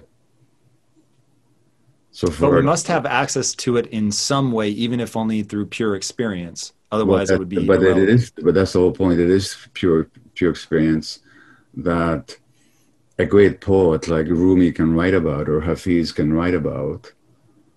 But I cannot claim to have had that pure experience. Or if I did, I didn't recognize it as such. Can I give you one of the experiences I've heard you talk about? And I'll be curious to know if you were grazing along the edges of something. I believe it was your first experience with ayahuasca. You said that you were there and suddenly had this rush of just pure love. And that you, if I remember right, you started crying and you were just overwhelmed with this sense of just love in its purest form. And in that moment realized you had close yourself off to that experience. Is when I think about people talking about there being something more profound, those are the only sort of moments that I can relate to where I think that feeling is so elevated and wonderful but that's the only thing I've ever touched on in my own life where that seems like what they could be talking about. Is that getting close? Well, it's heading in the right direction. I think that real spiritual teachers would say that what I experienced there wasn't a feeling. Feelings are like activities of our nervous systems. And they would say there's something deeper than the nervous system. So what I experienced was a state of being, manifesting in love. Love might not be the only manifestation of it. It might be courage, clarity, compassion, justice, strength, will. I know one spiritual teacher specifically who talks about it in those terms, but these are not feelings. The feeling of love and the state of love are not necessarily the same thing. But yeah, there's more to it than just the mental experience. There's the direct, the mental thought, or even the emotional resonance. It's more like a direct experience of something. And, you know, it's clear that what the Buddha had was, for one, he wasn't the only one, was a direct experience. But to go back to your question about isolation, so there's a way of isolating yourself as a way of committing yourself to enlightenment, which doesn't mean that you'll stay away from other people for the rest of your life. It just means that you're going to go deep into yourself and not be distracted by all that the world throws at you. Then there's another way to isolate yourself, which is a defensive one, which is the world is so awful and heck with them all. I don't need anybody. That will protect you from some kinds of hurt. Because if you withdraw from relationships, you'll never be betrayed. Well, that's true. On the other hand, that itself is a state of pain. That isolation itself is a state of pain. So when you talk about isolation, it depends who's doing it and where is it coming from. And to go back to the original question, and you mentioned nature, it's perfectly true that we're born with certain expectations for the world. I mean, every creature is. Like, our lungs are an expectation for oxygen. If it wasn't for oxygen, we wouldn't have lungs. So we evolved in response to the availability of oxygen. Otherwise, we would not have evolved the way we did. There might be some kind of creatures around, but it wouldn't be us. So our lungs are an expectation for oxygen. In the same way, our nervous systems are an expectation for love, for nurturing, for being held, for being valued, for being enjoyed. That's what the infant is born with, those expectations. And whether we develop well or whether we don't depends very much on how fully those expectations are met. Now, we can survive without them. My God, many of us have. But survival and fully being alive and fully living are not the same thing. And fully and survival adapting to things. I mean, you can adapt. Human beings are particularly good at adapting to a vast range of environments. But that doesn't mean that we thrive in all those environments. So one of my arguments, one of my points about the culture that we're living in now is that, yeah, we're surviving, but we're hardly thriving. And we're not thriving precisely because our expectations, I'm talking about our built-in natural expectations. I'm not talking about artificial expectations, like expect to be wealthy, or I expect to be respected by everybody, or I expect to be achieving this or achieving that. No, I'm talking about the natural expectations of a human being. And the less those expectations are met by the rearing environment in the early years, the more distorted we become, because the more we have to adapt to something less than what we need. And in my view, as I'm sure you're well aware, much of disease, physical, mental, afflictions, addictions, and so on, they all arise out of the ways we had to adapt to unnatural circumstances, where our natural built-in expectations were thwarted. Gabor, that's a really useful way to look at things. I like that a lot. So I use different words to kind of describe something maybe similar, if not identical, which I call the physics of being human. So there are just some things. We have needs, we have compulsions. We, for instance, there is going to be a voice in your head talking to you. I've never met anybody that doesn't have a negative voice in their head talking to them. And we're an active species, right? But we're an active species that also tries to conserve calories. So you get this weird sort of conflict. And that insight that you just gave, I find really powerful when I think about early development. So this notion that our brain comes with, I like to think of it in a biological way, though I'm sure what I'm about to describe will be inaccurate, but that there are essentially neurons in the brain that are looking for that love, the validation, being enjoyed. There was something about the way you said that really hit me. And that our brain is going to, it comes like lungs expecting the air. It comes expecting that love, that validation, that enjoyment, and getting all of that reflected back. And you talk a lot about a child being narcissistic. And so that's part of the physics of being human. It just is. Everyone is. And not in a negative way, just it's all about me. That's where their brain is at in their development. And if we sort of run the experiment of saying, well, that's probably the most advantageous thing, at least from a historical context, that you so got that, it was so prevalent that to think erroneously, to think that a parent's happiness means that you're good is such a great way to establish confidence and a sense of worth and, all these things that are going to propel you forward. Gabor, you're really making me put things together that I've never been able to draw the lines between. That is amazing. I bet you say that to all the guys. I say it to all the good ones. How about that? But it's interesting, especially when you put it in context of your upcoming book, which of course I have not read, called The Myth of Normal, and how sort of broken our society is. I've always approached it from the like, hey, this society is like any society in time where you can have a path through it that is pathological, or like the Buddha, you can find a path that is beautiful and profound. Mm-hmm. And you take, I think, a more aggressive approach of saying, no, there's something uniquely disruptive about the era that we're living through, and sort of just walking through what you were saying about the brain has expectations of love the way that lungs have expectations of air, and there's something about the way that we have structured society that is breaking that. And in breaking that, we're dysregulating the immune system and a whole host of other things. That is really interesting. Walk me through then some of the specifics that you've covered in Shattered and in some of your articles and talks. How is modern society dysregulating us, and what can we do to resolve some of that? Well, first of all, it's very interesting.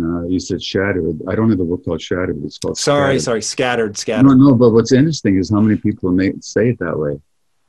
That's interesting. That's very, what have I just revealed? Yeah. But yeah, and to me, it's always revealing something about the person and their self-image, because I don't think anybody's ever shattered. Scattered has to do with the scattered mind. The Canadian title was Scattered Minds. It had to do with ADHD and the dispersal of attention. Gosh, you say so many things that I want to engage with, Tom. Let me jump back to what you said about everybody's got this negative voice in their heads. Yeah. Yeah, but that's not a given. It's just what happens in this society. So you think there are societies where that would not be present, or at least not ever present? I think we haven't had societies like that for a long time. But that has to do with what civilization does to human beings. So I'm sure that voice has been there since the beginning of civilization, but not necessarily in our aboriginal state as hunter-gatherer, small band people. Now, we might have a conscience that keeps us in line, but that's not the same as a voice that keeps telling you how bad you are, how worthless you are. I think that's that itself is a product of life experience. What exactly, if you have a sense, causes that? Like, what in civilization leads to that? Kids not being valued and enjoyed and played with for just who they are. Kids having to live up to expectations in order to meet the approval and welcoming of their parents. Well, if that's the case, they better install a little voice in their heads that'll keep them in line. Otherwise, they won't get loved. And it's not a conscious process. Nobody does this. Oh, I'm going to instill a little voice in my head. It's not that. It's a natural adaptation to an unnatural situation. In this society, and I'm not blaming parents, in this society, it's extraordinarily difficult for parents to give those conditions of what the American psychotherapist Carl Rogers called unconditional positive regard, a regard that has no conditions of worth attached to it. I accept you just for who you are, the way you are. That's very difficult for parents to deliver, even with the best of goodwill, because they never had it themselves. Not only that, then there's so much stress. So you mentioned my book Scattered, which is an ADHD, and I was diagnosed with it at in my 50s, and I never bought into the idea that it was a genetic disease, and even less do I buy into it now. But the tuning out that scattered minds that I wrote about, that itself is a coping mechanism. So when an infant is under stress, because the parents are stressed, as I was as a Jewish infant under the Nazis, there's a lot of stress, as you can imagine, for a whole year of my first year of life, and more than that. Of course I tuned out as a way of escaping from the unbearable stress that my mother was under. Because as an infant, you just soak in the stress of your parents. But this is happening when my brain was developing. So that gets programmed into my brain as an adaptation. Now, you don't need World War and you don't need genocide to make an infant stressed. You just need parents who are under economic stress, who got relationship issues, who got unresolved childhood trauma, who are isolated themselves, who are struggling in their lives, who have depression or anxiety in their lives. And infants, young children, pick up on that. They make it about themselves. It's too much for them. Some of them will tune out to deal with it. The tuning out becomes programmed into their brain, because that's when the brain develops under the impact of the environment. And then 5 years later, or 10 years later, or in my case, 55 years later, they're diagnosed with this so-called inherited disease, which it wasn't. It was an adaptation. And it began as an adaptation. It becomes a source of a disorder. But that's my whole point, that these early adaptations have their function, but then they're only meant to be temporary. But since they become wired in, they create problems later on. And that, I think, is a source of much of illness in our society. Let me ask, what would be a worse or what would be a better scenario, depending on how you want to answer it? Would you rather somebody be loved, validated, enjoyed, held, touched up until the age of 3, but then after that they're put into foster care with all of the woes of foster care? Or would you rather somebody have a very dysregulated initial 3 years, mother is giving the child up for adoption, which basically tells you that the pregnancy was incredibly stressed, gives the child away. It spends the first 3 years in, let's say, an orphanage, but then gets adopted to a truly loving family that wants them, enjoys them, validates them, hugs them, and gives them all those things. Which of those is the more distressing circumstance? Well, I mean, I find that a tough one, Tom, because what you're setting up is two tragedies, and you're asking me to choose the least tragic. And I don't know that I know how to do that. I do know, I think my bias would be that if the child had everything for the first 3 years, they'll probably have some inner resilience to handle what happens later, although it would still be a terrible scenario that you outlined. That total dysregulation in the first 3 years, I think, would be very hard to overcome. Not impossible. But, it's, when you think about it, the scenario of somebody getting all that in the first 3 years and then ending up in a horrible situation, totally unlikely. I mean, why would that even happen? What is up, my friend? Tom Bilyeu here, and I have a big question to ask you. How would you rate your level of personal discipline on a scale of 1 to 10? If your answer is anything less than a 10, I've got something cool for you. And let me tell you right now, discipline, by its very nature, means compelling yourself to do difficult things that are stressful, boring, which is what kills most people, or possibly scary or even painful. Now, here is the thing. Achieving huge goals and stretching to reach your potential requires you to do those challenging, stressful things and to stick with them even when it gets boring, and it will get boring. Building your levels of personal discipline is not easy, but let me tell you, it pays off. In fact, I will tell you, you're never going to achieve anything meaningful unless you develop discipline. All right, I've just released a class from Impact Theory University called How to Build Ironclad Discipline that teaches you the process of building yourself up in this area so that you can push yourself to do the hard things that greatness is going to require of you. All right, click the link on the screen, register for this class right now, and let's get to work. I will see you inside this workshop from Impact Theory University. Until then, my friends, be legendary. Peace out. Yeah, I mean, obviously I can give you scenarios, but if your question is designed to look at the heart of what is the most important developmental period, for sure it's the first 3 years, from conception till the end of the first 3 years. Not that it's over then, but that's the template. That's the template. And if our society just understood that, just give the kids 3 good years and do everything you can, do everything you can as a society, as a community, to support parents giving those kids those first 3 years, whatever that takes.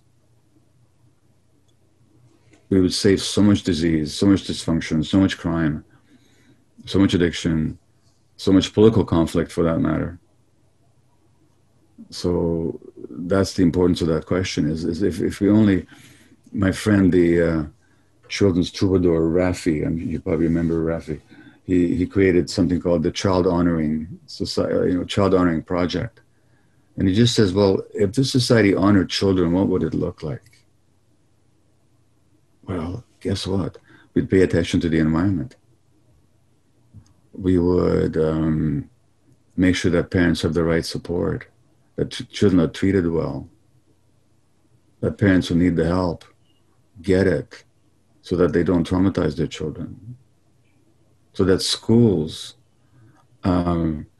instead of focused on turning out gears and machines in the form of human beings, focused on promoting healthy self-image and healthy self-development and healthy brain development.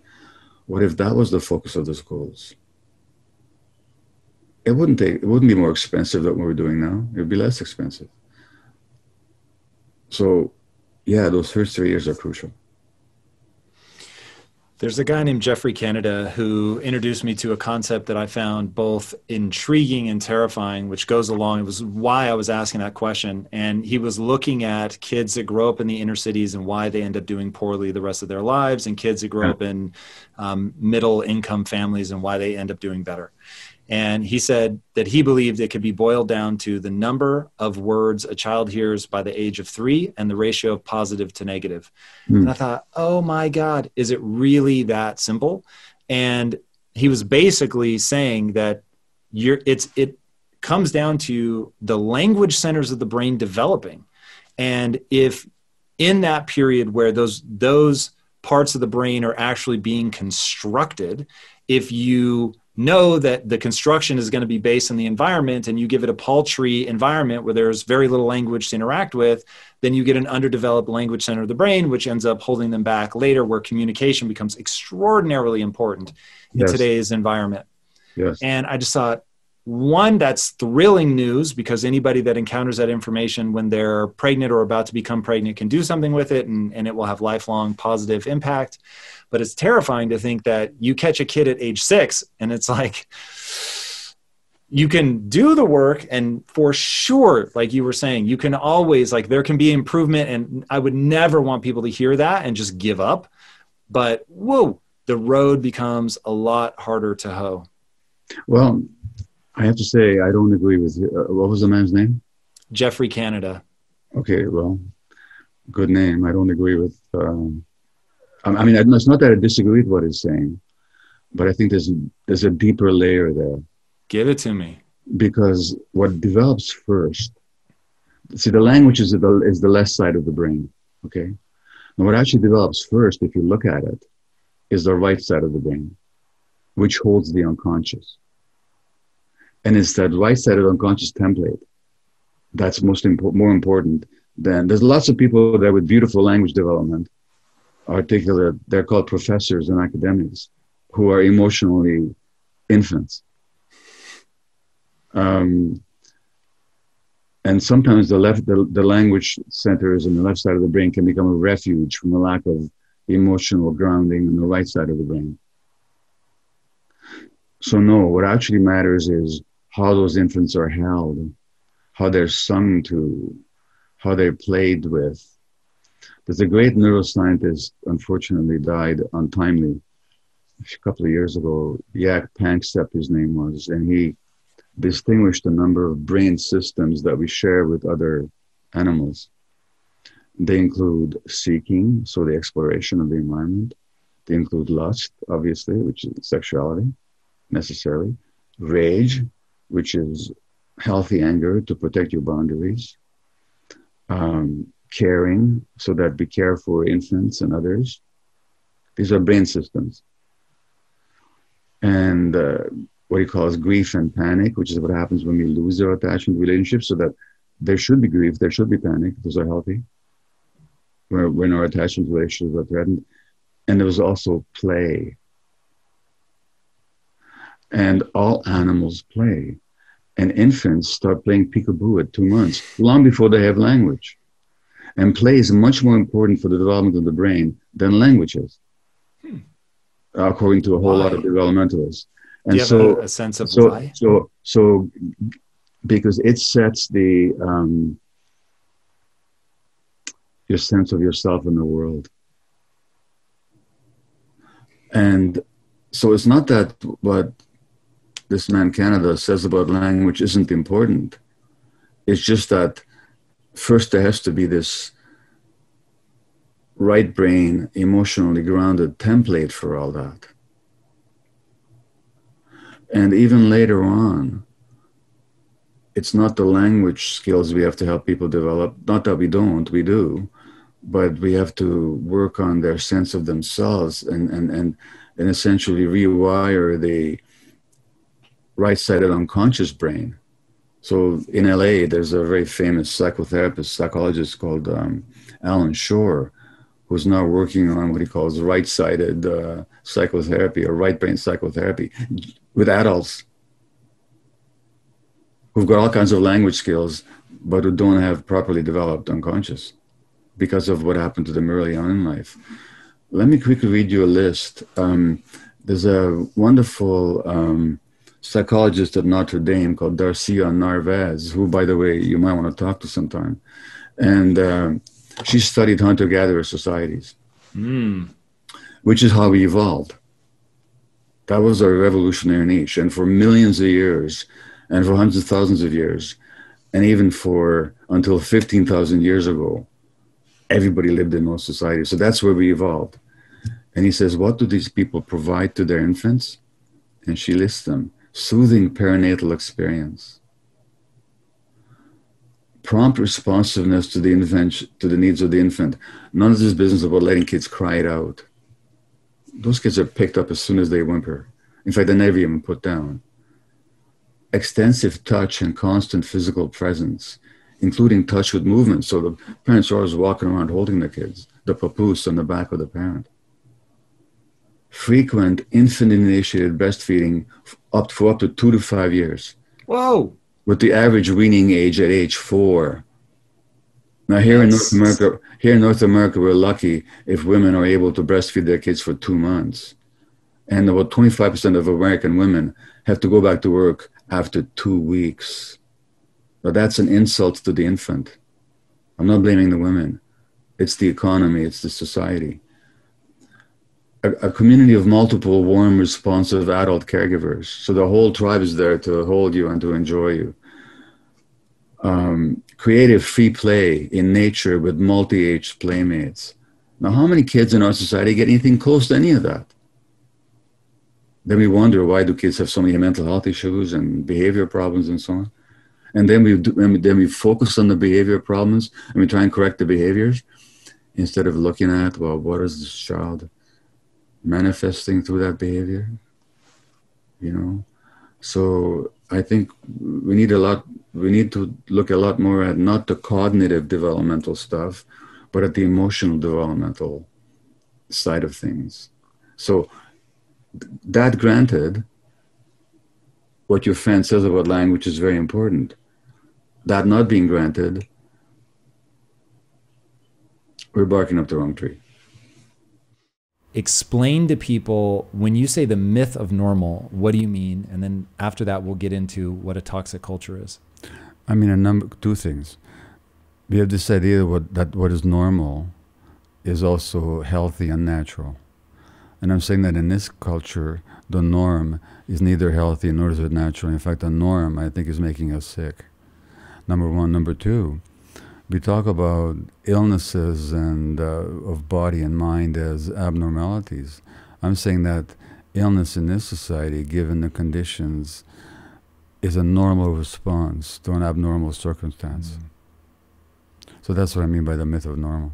Okay, so obviously you go into great detail about this in the book. And I remember at one point stopping and taking the note, like, wait a second, basically everything that we think of, like you're saying, is sort of a normal result of aging, or, oh, this is, just some people have this kind of response and it is what it is. It's just natural. It's all coming back to trauma, and it's all coming back to childhood trauma and a specific idea that we'll get to in a minute. But I want to push a little bit on that idea. So why is what we see in terms of things that we would categorize as mental health issues, or overly stressed lives, or all of the myriad things that we think of, like rheumatoid arthritis, one of the examples that you give. How is that an adaptive response? Well, the rheumatoid arthritis is not an adaptive response in itself. It's the outcome of an adaptive response. So when you talk to people, and I've interviewed many, or you look at the research literature on who gets rheumatoid arthritis, it's people who are super conscientious. They have what's called hyper-autonomous self-sufficiency. In other words, they don't know how to ask for help. They look after the emotional needs of others rather than caring for their own. They tend to suppress their healthy anger, and they really try to fit in and not make waves. And these people, that's an adaptation. This is how they adapted to their childhood. They grew up in families where they were not accepted, seen for they were. They might have been traumatized. The adaptation was to make themselves, to suppress their authentic emotions and to try and fit in with other people's expectations and to meet other people's needs. That's the adaptation. But that adaptation puts tremendous stress on the person, and that stress causes the illness. So what I'm saying is that the illness is the outcome of an adaptation. Okay, so let's talk about that adaptation. So I think a lot about the human mind as having directives. There are things that we have been hardwired to do over millions of years of evolution through even, sort of the non-human part of our evolutionary tree up through where we are now. And so these directives get implanted, and it seems like your thesis is largely about the way that as a child, we go, okay, this is what our environment is. I don't have a secure attachment style. Maybe my parents aren't paying attention to me. But what is the directive? Is the directive to get along? Is the directive to fit in? Like, what is the core directive that causes this to become pathological? The core directive is twofold. One is we have to attach, we have to belong, we have to connect. But the other directive is that we have to do so while maintaining our own autonomy, our own authenticity. Auto means the self. So that means we have to be in touch with our gut feelings and our emotions and to be true to them. And so what we need is relationships in which we can be true to ourselves. That's the directive. Now, as soon as the directive changes because of this is what we're wired for. For example, authenticity, being in touch with your gut feeling. Out there in the wild as a hunter-gatherer, how long do you survive if you're not in touch with your gut feelings? So that's an essential thing. But what if you grew up in a home where your honest emotions are not accepted by your parents. Let's say your parents have read Jordan Peterson's book, 12 Rules for Life, where he actually says that an angry child should be made to sit by themselves till they come back to normal. Or that parents should be able to hit their kids in order to get them to comply. Now, if a child experiences healthy and normal anger of a 2-year-old, but the message he gets that if you're angry, you will not be accepted by us. In fact, you'll be excluded, you'll be given a time out, we won't even be with you until you come back to quote-unquote normal, then the child will adaptively repress their anger so as to maintain their relationship with their parents. So they give up their authenticity for the sake of the attachment. That giving up of the attachment suppresses not just the emotions, but because the emotions are physiologically connected to the immune system. In fact, they're part and parcel of the same apparatus. When you suppress your emotions, you're suppressing your immune system as well. And now you're asking, why are we seeing a rise of autoimmune disease in this society? Which we are. And as globalization spreads, we're seeing more autoimmune disease around the world. Is because people are more and more having to suppress themselves to fit in with the false expectations of a society. So that's the link. All right, I'm going to see if I can hold all this in my head, because this is one of the most interesting core elements of the book, is this collision between authenticity and attachment. Yes. Used an incredible analogy that really hit me hard, and that's, you said the lung is not the response to an expectation of oxygen. The lung is the expectation of oxygen. Like it is the manifestation of that. Yeah, if there was no oxygen, we'd have no lungs. Our lungs evolved as an expectation for oxygen. Which makes total sense to me. Yeah. And and I'm paraphrasing here, but I think I'm pretty close, that the human is the expectation of attachment.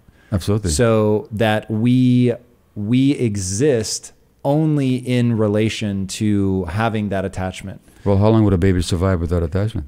It wouldn't. Yeah. So the infant is an expectation, but not just for physical attachment, but also for emotional attachment of a nurturing and unconditional kind. We're an expectation for that. That's how we evolved as a species. The baby gorilla is an expectation to be loved, nurtured, held, and fed and protected by the mother gorilla. Now, have you ever seen a mother gorilla who ignores their baby's cries? Can you even imagine one? Have you seen a cat that ignores the little infant kitten's meow? Infant is an expectation for unconditional acceptance. We tell parents to ignore their babies crying. We tell parents to separate from their kids if the kids behave in a way that they don't like. We tell parents to deny children's natural need to play out there in nature. So human beings we evolved, as you say, as hominins over the last couple of million years. And as a species, the Homo sapiens, we evolved as expectations for certain conditions. The less a society meets those conditions, the more toxic it becomes to the developmental needs and therefore healthy growth of the human being. Okay, so let's walk through that. So what do you do? Because you talk about needing to set boundaries, and you mentioned, look, I'm a parent, and at the end of the day, I do have to set boundaries. So how do we set a boundary without, and I'll quote, I think it was Plato or Aristotle that said this, the only impossible job is raising children. One of the reasons that I did not have kids is because my sister and I were raised in the same house by the same parents, and we reacted very differently to that. But first of all, you're not brought up in the same home by the same parents. That's interesting. Why do you say that? Because the parent that the child experiences is the parent, the way they show up for that particular child. Your parents did not show up the same way for a female child as for a male child. Even if they tried to, they couldn't have, because they're programmed culturally not to. Secondly, you were different ages. You came along at different stages of their parent relationship to one another, or or their relationship to themselves. You did not have the same parents. You did not grow up in the same house. Yeah, that's for number one. Number insightful. two, you might have different sensibilities. That is for sure. One of you may be temperamentally more or less sensitive than the other. So that means even if your parents could have been the same, which they couldn't have been, but even if they could have been the same to both of you, you would have experienced them differently. Mm.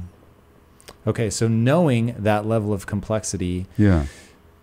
how do you do this well? Like it seems, so my mother disciplined me both physically, so I was spanked, and Well, discipline. Sorry to interrupt, Tom. no, please. Discipline you is one way to put it. Hit you is another way to put it. Yeah. You know. So, which that word doesn't ring weird to me, but I know, given your area of expertise, that it does for you. And that's what I'm trying to figure out. So how do we set a boundary without the child feeling that there are conditions around the love? Because reading that in your book, and again, I don't have kids, so nobody needs to panic, but unconditional love, to me, at an intellectual level anyway, doesn't seem to break just because you're told to sit on the stairs or be isolated. Well, you see, the love that the child experiences. See, I don't doubt that your mother loved you, but the love that the child experiences is not what the parent feels. It's what the child gets from the parent. Mm. Now, if you're told that if you're angry, you need to be on your own, what message are you getting? You're getting the message that only under certain emotions only when certain emotions are present are you acceptable to the parent. The child will not experience that as love. But that, so I will say this is purely anecdotal and it's just me, and I don't want to get lost in that. Yeah. But I remember, even as a kid, I would say that my mom, I sometimes get very angry at my mom, but I never doubt that she loves me. No, nor should you doubt that she loved you, because she loved you. But that doesn't mean that you experience the love is unconditional. You wouldn't have any idea. You had nothing to compare it to. That's the only love you'd ever known. So how do you set a boundary without breaking the sense of unconditional? Okay, well, look, so that's the question of who's setting the boundary. You see. Let's say a parent with... No, but here's what I mean. With children who are naturally, lovingly connected to their parents, how you set a boundary is you say, don't do that. With a parent that the child is not totally unconditionally connected to, you have to use more and more force. So when you talk about setting boundaries, yes, you can't let a kid... I live in Vancouver, British Columbia. It's not Alaska, but we get pretty cold there. We get pretty cold there in the wintertime. A 1-year-old doesn't get a choice about, do I get to go outside naked into the winter in Vancouver? No choice. It's not a democracy. No, you don't go outside naked. But how I do that, a child who's wanting to attach to the parent warmly will naturally follow the parent's advice. You see, your mother hit you. Aboriginal people, hunter-gatherer people don't hit their kids. When the Caucasians or the Europeans, the Christians, arrived in North America, they were appalled at the parenting practices of the natives because they didn't hit their kids. And yet those kids were far more confident and capable than the Caucasian kids. So that you can set boundaries through just love, through relationship, through example. It doesn't have to involve force, and certainly does not have to include physical force. So that is one of the things that doesn't ring true to me. Now, I haven't studied it, so who knows? So maybe this is just because I've grown up in the system where it's sort of broken already from the jump. But is there anywhere where that experiment is being run today where we could see that? Because kids seem impulsive and their brains aren't developed and they just seem like little messes that need things like for instance, a kid that throws a tantrum because you won't let them go outside into the snow. So why can't they throw a tantrum? They're expressing their anger. Let's say. But what were you saying before? Because I want to go back to it. Just before you talked about the tantrum. Oh yeah, kids are impulsive. Here's the thing. Children want to belong to the parent. They want to connect to the parent. There's a natural range of attachment behaviors that the kid will go through under healthy circumstances. One of them, first of all, is they want to be physically near you. They want to be held by you. In fact, Aboriginal people carry their kids everywhere they go. That's what they do. Gorillas carry their kids everywhere they go, spontaneously. Number one. Number two, the child wants to emulate you. They want to be like you. That's a natural attachment drive. So if you show up as a loving, nurturing parental figure, the kid will naturally want to emulate you and copy you. Number three, the child will want to be good for you without any coercion whatsoever. And again, I'm telling you, hunter-gatherer groups have been studied extensively for how they parent. And now even books are being written now about trying to learn the lessons that they teach about how to parent. Why? Because we've lost our parenting instincts. You're talking like an adult without parenting instincts. And that's not a criticism. I'm just saying that when you're treated like the way you're treated, some ways I was treated, I talk in the book about it. Look, let me just jump back a little bit. This is in the book. I'm 2 weeks old. I'm still in the hospital with my mother. And she writes her diary. My poor little son, my heart breaks for you because you've been crying for the last hour and a half to be fed. But I don't feed you because I promised the doctor that I will only feed you on schedule. Now what's happening to me? This woman loves me. My mother desperately loved me. I know that in so many ways. But she's not listening to her own parenting instincts. Her heart is breaking, but she's letting me cry by myself because she promised some stupid doctor that she'd only feed me on schedule. What message am I getting? Am I getting the message that I'm being loved? Or as a 2-week-old, I'm getting the message that my needs don't matter and they don't care about how I feel? Which message am I getting? Yes, she totally loved me, but she wasn't listening to her own parenting instincts. And that is traumatic for the child. And it's confusing because she loves me, yet she doesn't even feed me when I'm hungry. Well, that's really confusing and it's traumatizing. And we're telling this to parents all the time in this society. As a physician, I used to tell parents to behave that way. I regret that, but I did. So what I'm talking about is a culture that has lost contact with the parenting instinct. Or take the example of, do you remember Dr. Spock? Is that, yeah. So Dr. Spock was the world's parenting expert for decades. And he talked about how you deal with kids. You put them to sleep, you put them to bed, and you walk out quietly, and you close the door, and you don't go back in. Because you don't give in to the tyranny of the infant, he said. The tyranny of the infant. The infant has an attachment drive that says, I need to be held by mommy or daddy. The child is crying to express that attachment need. Because physically, that's how they can attach. They can't emotionally connect as a 1-month-old. They can connect if you hold them, if they see you, if they hear you. What message are you giving to the kid when you don't pick them up when they're crying? That their feelings don't matter, that they don't matter. That's the message you're giving. You may love them, but you're still giving them a very negative message. And so that you may know on some level that your parent loves you because they feed you, they hug you, they whatever. But at the same time, these people that love you are deeply hurting you. That's traumatic. Aboriginal peoples don't do that kind of stuff under normal circumstances. They just don't do it. Do they have a rite of passage moment where, so let me do it again, sorry. Please. The spanking business? Yep. There's been studies recently published in the American Journal, the Journal of the American Medical Association's Pediatrics publication, that kids who are spanked experience as much trauma as kids who are more severely abused. That's what the findings are in the long term.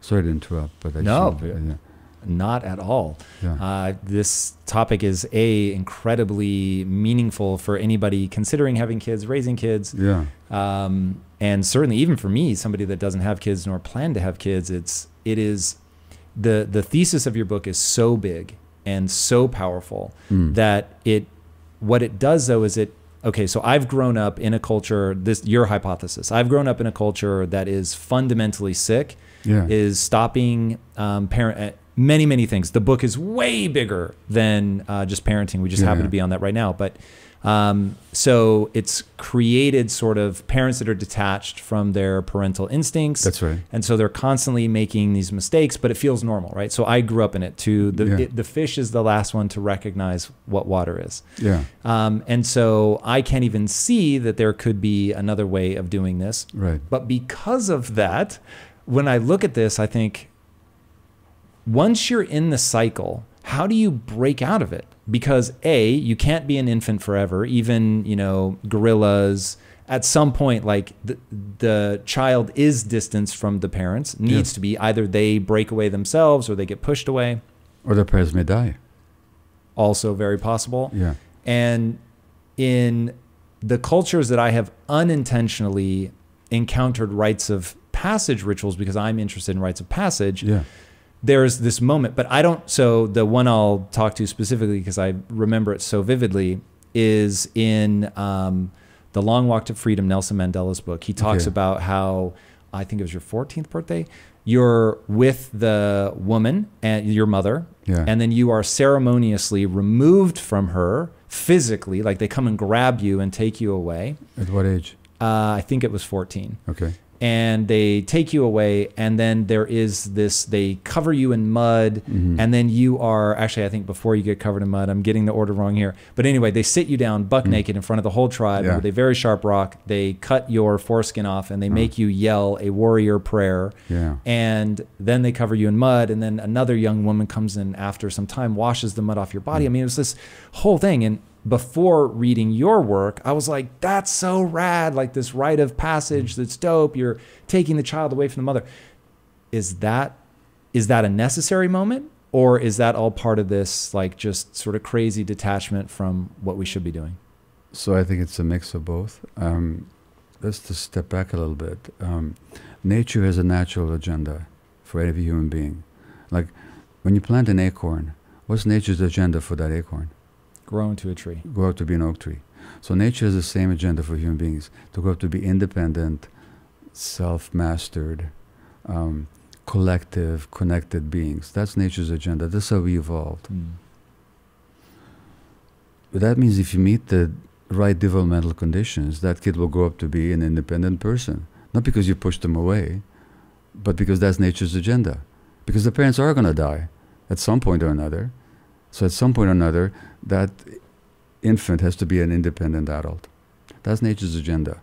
We don't have to make that happen. That happens spontaneously so long as the conditions are right. Now, if you plant that acorn into dry ground with no irrigation and no sunlight, ain't going to be any oak tree.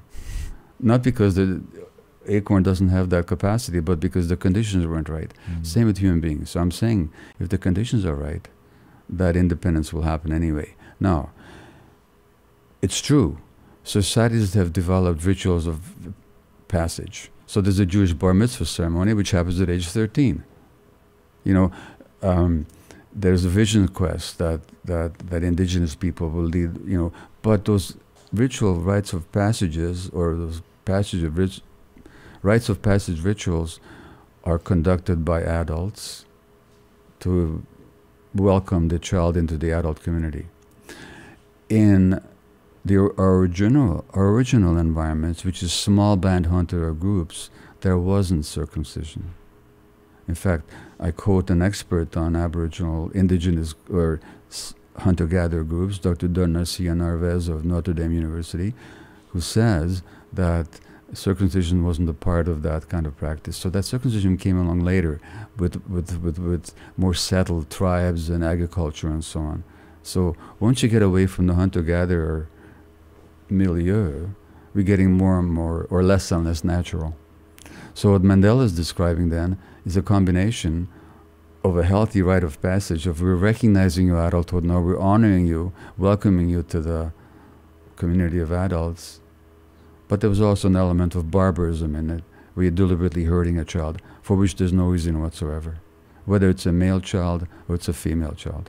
And we know to what degree female children in some areas of the world are hurt by the rituals of circumcision. The male children are hurt as well, not to the same degree as the females. But those are already post hunter-gatherer additions. So yes, rite of passage, beautiful. Why is it necessary to hurt somebody? It's not. Hiding in there, and I'm so curious, I'm so glad that I get to ask you directly. Hiding in there sounds like to me a vision of humanity that is just loving and wonderful, and that our natural state is we would grow into the oak tree. That isn't my same base assumption, but you very much have an expertise that I lack. So does your worldview require that belief about humans to be not purely good, but certainly default good? No, nobody's default good. We've always had problems as human beings because we're flawed beings, you know. But it's a question again of what develops under what conditions, you know. And the more our needs are met, the more, like for example, in this society, the belief very much is that we're competitive, aggressive, even hostile, selfish creatures. That's not how humanity developed. We could never have developed if that's the way we were. We could only have developed if they were nurturing and communal support and connection. And so if you look at all kinds of cultures that are so-called primitive, giving and receiving and connection are values. And people gain wealth by giving, not by gathering and taking from others. So wealth is defined as a set of social connections rather than a set of physical possessions. In Canada, in the Northwest, Pacific Northwest, they used to have the potlatch. And the potlatch do you know what a potlatch is? Yeah. Yeah, so it's an event where people gather and they give gifts, which is how they gather wealth of connections. That's a very different sense of wealth than gathering everything onto myself by taking it away from everybody else. One of the first things that the colonialists did is they forbade the rituals and the spiritual ways of the indigenous people, including the potlatch, because it threatened the colonialist acquisitive ethic. So we went against thousands of years of tradition in order to force people into a cultural mindset that suited the purpose of colonialism. And that's what happened. Right now, at the age that I'm at, it's more useful, it's more motivating to realize that I'm going to die. When I was saying I'm not rushing towards that, if I actually thought it would work, I would cryogenically freeze myself. Like, I would much prefer to live forever. Would you? Oh yes, yeah. That's not even like a question for me. And that may be mental illness. I'm perfectly willing to accept that. But in terms of what is motivating to me, that for sure. Like, one of my great pains, and this is one, it actually bothers me so much I can't allow myself to think about it, that I can't pursue all the things that I'm passionate about because there just isn't enough time. I know that one. And that's one of those, far more than stubbing my toe would make me think life is unfair. That one does, and it really messes with my head. And so I just have to put it out of my mind. Yeah, but it only messes with your head because you have a certain belief. I mean, there's a belief underneath. I totally get it. I mean, I think a lot of us have experienced that. I certainly have. Somebody once said, every choice excludes. Every time you make a choice, you're excluding something else. You know? And that's certainly true. The question is, what part of me or you doesn't want to accept that? Why do we have a problem with it? And there's some underlying belief there that creates pain around it. It doesn't need to be painful. It's just going to be just reality. You know, but so if it hurts or if it bothers us, there's some belief there. I haven't thought about it, but now that you mention it, there's some belief there that creates the pain. It's just like, why do I have to be everything and do everything? Why? I am a limited human being. You know, and I'll that's, take a swag at it and let yeah, me know what you think. So, part of what I do is, so my company actually tells stories. So yeah, movies, TV shows, comic books, that whole thing. yeah, And when we're developing a project, we need to figure out what the style of that project, let's say it's a comic book. We have to figure out the style. okay, So you go and you start, looking at materials and seeing it, and you realize that there's 100 different ways you could go, 200 different ways, yeah, more. yeah, And you'll respond so intensely to 7 of them. yeah, And it is very hard to know that I won't get to spend a year in that style, right? That I have to narrow it down to just one. And it's interesting. Like, what I always tell entrepreneurs is, what really trips people up is you're standing in a room with 1,000 doors, and your job is to close 999 of them, right? To decide comes from what? The Latin to cut. It's like, to your point about exclusion, that there's, going back to the physics of being human, I don't know why, and maybe it's a modern society thing, but humans have a hard time closing those doors. They have a much harder time of closing the other doors than they have walking through one. Because if I say, hey, you can walk through that one, you can come right back, then they'll walk through it. But if I say, you have to pick one that you were going to walk through forever, that they would just stand there paralyzed. But don't we have the same dilemma when it comes to relationships as well? It's interesting. When I was saying that, my wife popped into my mind, and I don't. With relationships, I have not struggled with that. It was a part of the calculus of whether or not to marry my wife, that I'll never sleep with another woman again. But it wasn't a hard part of the calculus. So I don't know if that's just Okay, my okay, that's temperament or what. fair enough, and that's great. And what about before you met your wife? Gabor, this is interesting. And any insight you have here will be greatly welcomed. I understood very early on the utility of commitment.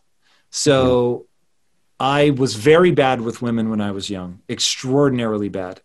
And my mom, though, gave me a piece of advice which was mind-blowing to me. And she said, for a woman, trust is required for an orgasm. And I thought, what? Like, that seems so strange to me as a guy. I was like, let me tell you that trust does not enter into my mind when it comes to whether or not I can have an orgasm. Yeah. But I thought, ooh, that's really interesting. And so then sort of looking at women, how they're prized for their beauty, and committing to somebody, which always struck me as a good idea, that the value in a shared life, like, if you ever watch this interview over again, look at my face when you say you've been married for 51 years. I was smiling ear to ear, because that's something that really matters to me, is sharing a life with my wife for as long as humanly possible. And all the things that I have to give up pale in comparison to what it means to share a life with somebody like that. So putting women need trust. That's interesting. They're prized for their beauty, which means that it's going to go away over time, as their partner wanting to give them that love and security and to be seen and desired, which I think is something that people long for in a romantic relationship. I need my wife to know that I will always find other women attractive because it's just hardwired in me. But I so covet commitment and being in a bonded relationship with you that I want you to know, no matter what, you're going to turn into a bag of wrinkles. God willing, we get to that stage. You're old, I'm old. We're not physically attractive in the typical, cues of beauty and fertility. But I'm still going to be into you because we've shared a life. So anyway, that notion hit me very early. And so I haven't struggled with commitment. I guess that was a lot of words around that. And I have been a commitment phobe, Really? What was the push? Well, which has to do with my own childhood history, is that to commit something is to invite pain and rejection, which goes back to being 1 year old and being given to a stranger by my mother to save my life. And I didn't see her for 6 weeks, 5 or 6 weeks. So to open your heart and to be committed means to be hurt. I'm not making excuses. I'm saying that's how it worked for me. I've learned commitment. So your mother gave you beautiful advice, but I've had to learn that over time. The good news I can tell you Tom, is the beauty does not go away. That should your marriage come to 51 years, as mine has, you'll be looking into your wife's eyes and you'll be seeing the same beauty that you saw the first day you met her. It's going to be amazing. So it's not like that. It's not like all those wrinkles and stuff. They don't take away the beauty. That's not where the beauty comes from. You know, so that again is our society's travesty when it comes to defining beauty. So I'm telling you, I got good news for you. No, I love that. I know you're very clear about the things you consider yourself an expert in and what you don't, and I'm more than happy to hear just your thoughts out loud. But I'm curious, in 51 years of marriage, other than that beauty remains, what are things that you've learned? It seems like your marriage is better now than it was before, based on things I've heard you say before. What advice do you have for people that are, much earlier in a relationship than you? It's that the marriage is a wonderful opportunity to learn about yourself and about life if you're willing to be curious. and that it's not 50-50. It's 100%. It's 100%. So you're each 100% responsible for how you show up. And every difficulty we've ever had has been a powerful learning experience. And this is where the commitment to truth comes in, because that's one thing we've shared, is that it's not easy to give up your point of view and your grievance and your stance, but there's a deep payoff when you do that, so that the marriage is just the most wonderful school there is for development, if you're willing to look at it like that, and if when you need the help, if you're willing to get the help to look at it that way. And so how do you open yourself up to that? Is it soliciting feedback from your partner about what they see and how you are and helping you understand the truth about yourself, or is it something totally different? Well, there's a lot. There's certainly that. That's a very important part of it. It's also, which goes back a lot to my work, is that any deep pain that you're experiencing is you confusing the present moment for the past. So that in a marriage, you're going to get triggered. But when you think of a trigger, it's a very small little thing. And what's much more important is the ammunition and the explosive that the trigger sets off. And guess what? Who's carrying the ammunition, the explosive? You are. So you can focus on the trigger. She said this, or he said that, or they didn't say that, they didn't do that. Or you can focus on, oh, what's exploding inside me, and how long have I been carrying this? So it takes that curiosity and that willingness to look at yourself. Speaking of trauma and how we're carrying around that explosive charge, are there universals to healing from trauma? What do you mean universals? Things that apply to everybody. So I'm guessing a big part of it's going to be self-awareness. You need to become self-aware. But when I think about adults trying to heal from childhood trauma, that strikes me as a very difficult road. And I'm just wondering, I hope that it's a hopeful road. Certainly from what I've encountered with your work, there's definitely a lot of hope. And I'm just curious, for somebody watching this who is just in the grips of, childhood traumas, both sort of known and unconscious, what can they do to begin to heal? So there's many healing paths, but my own approach can be summed up in 2 words, and it's also the title of a course that I teach for therapists and so on. And there's versions of it for the lay public as well. I'm not recommending my particular work. I'm talking about the name, compassionate inquiry. So if you can be curious, the inquiry part is the curiosity part. I reacted that way. Oh, why did I react that way? Not why did I react that way? That's not compassionate. I reacted that way. I felt its pain. I felt overwhelmed. I felt hatred. I felt rage. I felt despair. What is that about? So you have to have that curiosity, and you have to have the compassion to look at yourself not through that voice that tells you that you're worthless, but to say, if I reacted that way, there must be a good reason for it. Something in me, there's something happened to me that made me react that way at some point. So rather than putting oneself down or thinking that if I have problems, it means I'm deficient, have the curiosity to look into it and the compassion to not to judge yourself for it. And that both can be learned. Both the curiosity and the compassion can be learned. And any good therapist, any person you work with, whether they call it compassion or inquiry, whether they call it something else, whatever they work with, those two attitudes will be embedded in their approach if they're going to be helpful to you. So compassionate curiosity, I think, is the key.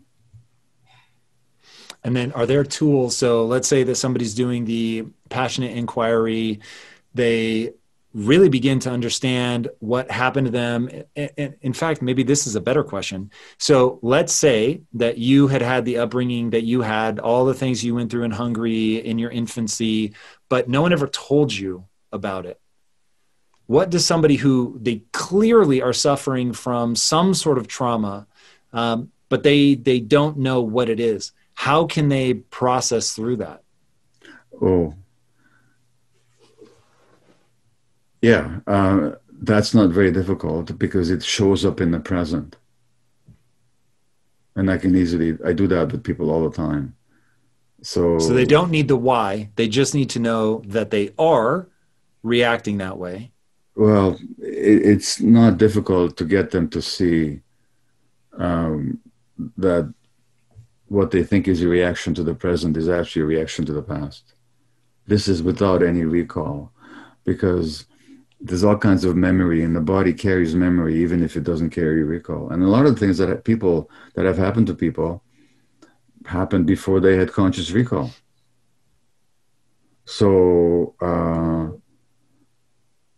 in my work, I don't find it difficult to drill down to what is it that people are carrying in the present, and it's just a simple exercise that I do with people. So that what I'm saying, but to make it long story short, the past shows up in the present all the time. And that goes back to Johnny Cash. It all goes down in your mind. You think you're reacting to something now? No, you're not. There's a wonderful Italian writer who survived the Holocaust called Primo Levi, who's just the most profound writer on the Holocaust of them all. And he went through Auschwitz, he survived, ended up committing suicide decades later. But he said, I'm just looking for the precise code here on my cell phone. If I can find it, I will give it to you, if you can bear with me. I mean, the setup here, I'm more than happy to wait. Okay, I'm holding my breath. Levi.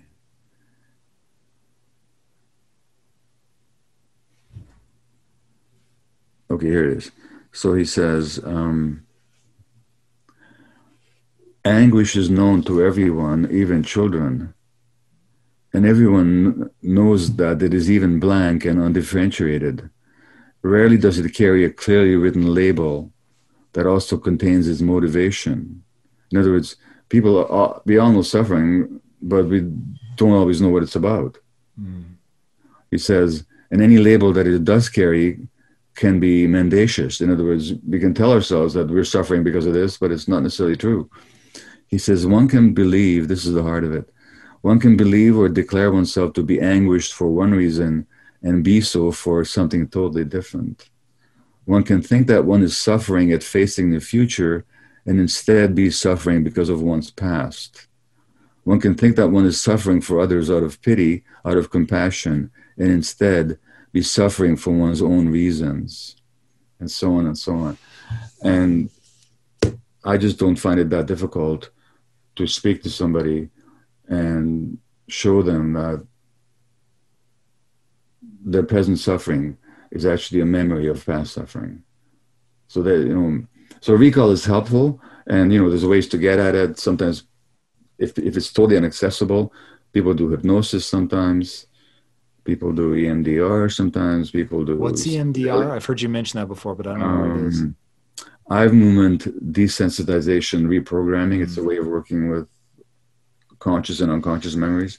There's psychedelic work that sometimes I've seen people under the influence of psychedelics recall things that are not available to conscious memory usually. But none of that is crucial. What is crucial is to make the distinction that what I'm experiencing now is a resonance of the past. We want a totally different outcome. So we're not going to be judging just based on your math. We're going to be looking at inquisitiveness. We're going to be looking at how much that you want to learn, but you're dealing with large groups, people in all different kinds of positions. Like, how do we, because the punchline of your book is like, basically, hey, we're going to have to overhaul a lot of this. Yeah. I mean, you go very specifically into the ways in which the culture is toxic. You have to read the book to get into it. But it is, like, in a nutshell, is basically, we're sort of like, this is a ground up restart. Like, there is a fundamental flaw. We've already talked about the sort of basic first building block of how you actually, in fact, we haven't, because in the book you talk about, like, even before you get pregnant, the things that can create trauma in a fetus, and it's carried on. And look, I will tell you, dear audience, that he talks about the science, and there really is, from what I've seen, quite a bit of science that can show, I think it was up to 5 generations, you could see an epigenetic marker of trauma in even the father who's carrying that across the sperm into the fertilized egg. It has an impact on how the DNA is wrapped and expressed. It's insane. And that it goes for 5 generations. That's madness. And you begin to realize how easy it is to perpetuate this sort of wheel of trauma. So knowing that, there's probably 2 things we should talk about, because right now, if mothers are paying attention, they're freaking out about all the mistakes that they made that have now traumatized their children. And so you go into blame in the book. I think that's important to touch on. And then... go into the importance of not blaming. Exactly. So I want you to speak to the role of blame here. And then how do we begin to heal, stroke, build a society that isn't sick? Well, the good news is that I wrote this book with my eldest son. I mean, and believe me, I've had a lot of guilt as a parent. I felt a lot of guilt for the way that I stressed and passed on my own trauma to my children, which I did. Not because I wanted to, I loved them. As I've always said, I would have thrown myself into a fire for them. But there was a problem. They never needed me to throw myself into a fire. They just needed me to be at home, self-regulated, knowing how to take care of myself, and knowing how to attune with their needs. Now that, as a traumatized survivor of the genocide in Europe, and as a workaholic doctor, and as an anxious husband in a conflictual marriage, I wasn't able to do. And that really did hurt my kids. I say that at this point, not with guilt, just to say that's what happened. I know I did my best. That just happened to be my best. But anyway, what I'm saying is that I wrote this book with my son, and even the writing was a process of working out our issues. So the first thing, though, is that these issues can always be worked out, that the patterns can be reversed.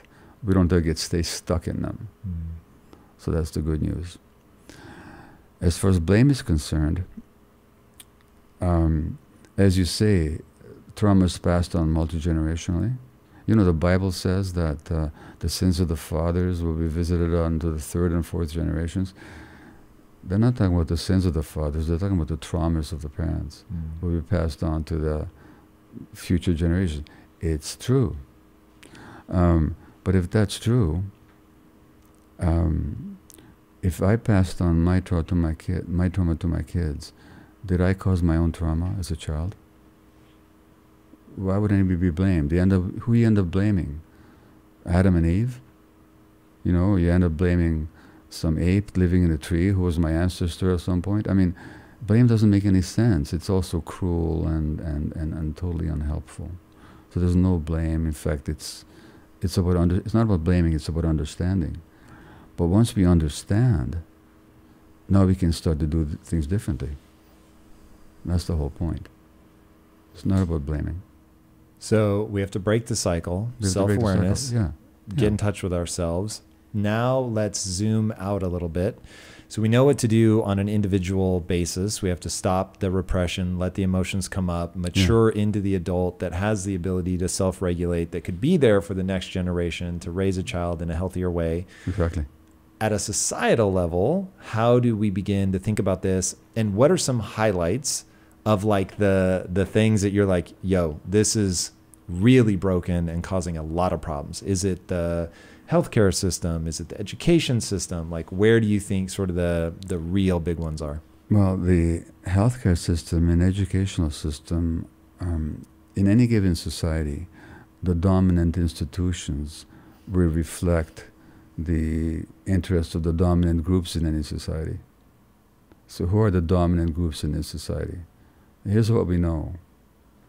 I know I'm talking to somebody who's made a lot of money, okay? So don't take this personally. but the dominant groups in this society are getting wealthier and wealthier and wealthier, and the rest of society is getting more and more uncertain and insecure. That's an untenable situation. Because when you look at what stresses people are loss of control, uncertainty, conflict, and lack of information, which are precisely the conditions that most people are increasingly living with. There's less security, there's less sense of a positive future, there's more sense of loss of control, there's more sense that I'm a little voice, I don't matter. Even during COVID, when a lot of people lost a lot of money and under terrific economic stress, the top stratum of billionaires gained immensely. Well, that's a stressful situation for a lot of people. That stress translates into physiological illness. That's just how it works. That's the first point. Uncertainty, loss of control, conflict, lack of information. That's a given condition of globalized capitalism. Because you never know when somebody a zillion miles away is going to make a decision that's going to change your life completely, over which you have no control whatsoever. That's a designation, or that's a recipe for stress. Okay, number one. Number two, you look at, well, there's a chapter on sociopathy as strategy. Now, you look at corporations, major corporations, who make decisions to deliberately concoct products that'll get people hooked and addicted. I'm talking about the food companies. This has been documented, that they actually plan scientifically which combination of salt, sugar, and fat are going to get people addicted, which are going to excite the addictive circuits in the brain. No doubt. Thereby killing millions of people. The tobacco companies, do I have to talk about them at all? About what they've done? The companies that have for decades hired phony scientists to deny climate change, thereby creating conditions of ill health, endangering life itself. And these are respectable, well-to-do pillars of society and philanthropists on massive scale. The pharmaceutical companies who sell opiates knowing. Now, I'm not against opiates, by the way. As a palliative care doctor, I love the opiates. Not for myself, but for the patients I was looking after. Thank God. But to sell those products and telling doctors that they're not addictive when you know that they are. Tens and hundreds of thousands of people are dying of opiate overdoses. Well, that's sociopathy by any definition. And these are the people at the top. Still an echo of childhood trauma, or do you think there's something else at play? Well, it's a combination. I think the people who do it, they're really disconnected from themselves. They really are disconnected from themselves. And they're acting out their traumas in some ways. But it's also the nature of this system. These are the people that this system raises to high levels of power and rewards. Then there's the political system. Now, I'm not talking about political policy here for a moment, but in the book, in the chapter on trauma and politics, we looked at two opposing candidates, Hillary Clinton and Donald Trump. Now, Trump is one of the world's trauma experts. Bessel van der Kolk said to me, is a poster boy for trauma. The grandiosity, the denial of reality, the genuine inability to tell reality from lies, the aggressiveness. Trump said once that that the world is a horrible place. It's dog eat dog. Even your friends want your wife, they want your money, they want your house. And this is your friends. Now, he wasn't making it up. That sense of the world being a horrible place reflected his childhood under a tyrant of a father who demeaned his kids horribly, and a mother who didn't protect them, and one of his brothers drank himself to death. Now, as we know, his niece wrote a book, who knows the family really well, on the trauma that Trump endured and how it manifests in his adult life. Now, I'm not criticizing the guy, I'm not blaming him, I'm not even talking about his specific policies, I'm talking about his personality. Now, that's Trump, okay? Who was he running against? So, let me tell you this story. You probably read it, but let me tell it to you and give me your opinion. A 4-year-old girl runs into the house to his mother. She's upset because neighborhood children are bullying her. And the mother says, there's no room for cards in this house. Now you get out there and deal with it. What's the message to that child? At 4 years old, Yeah. at 4 years old, how would that be read? That you're on your own, kid. Yeah, you suck it up. And don't be vulnerable in this house. That story was told at Hillary Clinton's nomination celebration at the Democratic convention in 2016. And it was told as an example of wonderful parenting. That same election campaign, when Hillary developed pneumonia, what did she do with it? Do you remember? Nothing, right? She didn't tell anybody. Yeah. She collapsed in the street. She sucked it up. And she put up, of course, with the philandering of her husband all those years, blaming herself for not meeting his needs. Typical trauma response. What I'm saying is that the American public had the choice between two traumatized people. They chose the more traumatized one. The more traumatized. Yeah. That's the one. That's the one they chose. There were all kinds of reasons for that. Again, I'm not talking about policy, foreign or domestic. I'm talking about personalities here. These are the people that we elevate to high public level. And they carry their traumas with them. Inevitably, those traumas show up in their politics. Okay, so society, healing, making things better. I know that you consider yourself hopeful, as do I. I am worried. We were talking about this before we started recording. Yeah. There is, my audience is going to get tired of hearing me say this, but there is a Chinese curse, proverb. Not May sure you live in interesting times. Correct. Yeah. And I would say right about now. It's very interesting. Very interesting times. Yeah, So yeah. how do we, and I think you've even said that there's going to be a period of deep unpleasantness, but that long term, you're optimistic. And walk me through, one, is why are you optimistic? I am too, but I'm just curious what drives your optimism. And then how do we make sure we end up on the optimistic side? Well, look, first of all, to speak personally, the imprint on me of being an infant under conditions of genocide and war, and under conditions of a mother who was really stressed and terrorized, and grief-struck because her parents were killed in Auschwitz. And then who gives me up to a total stranger when I'm a year old to save my life. I remember that story. Yeah. Was that this is a bad world, that I'm on my own, that nothing's ever going to work out for me. And so even when I was successful as a physician, and even as a writer and so on, my innate belief was, I'm basically screwed. Now, I don't feel that way anymore. So... Do you remember when that changed? Sorry? Like, I'm trying to figure out when that changed. So what was the work that you were doing? Because we have the thumbnail sketch. Yeah. We understand we have to stop repressing our emotions, let them get reattached to ourselves. Yeah. But like, if it were that easy, then everybody'd be cured at the end of this podcast, which of course they won't be. It's not that easy, no. So in the work that you were doing on yourself, were there a string of breakthroughs? There were a string of breakthroughs. It wasn't like one big epiphany.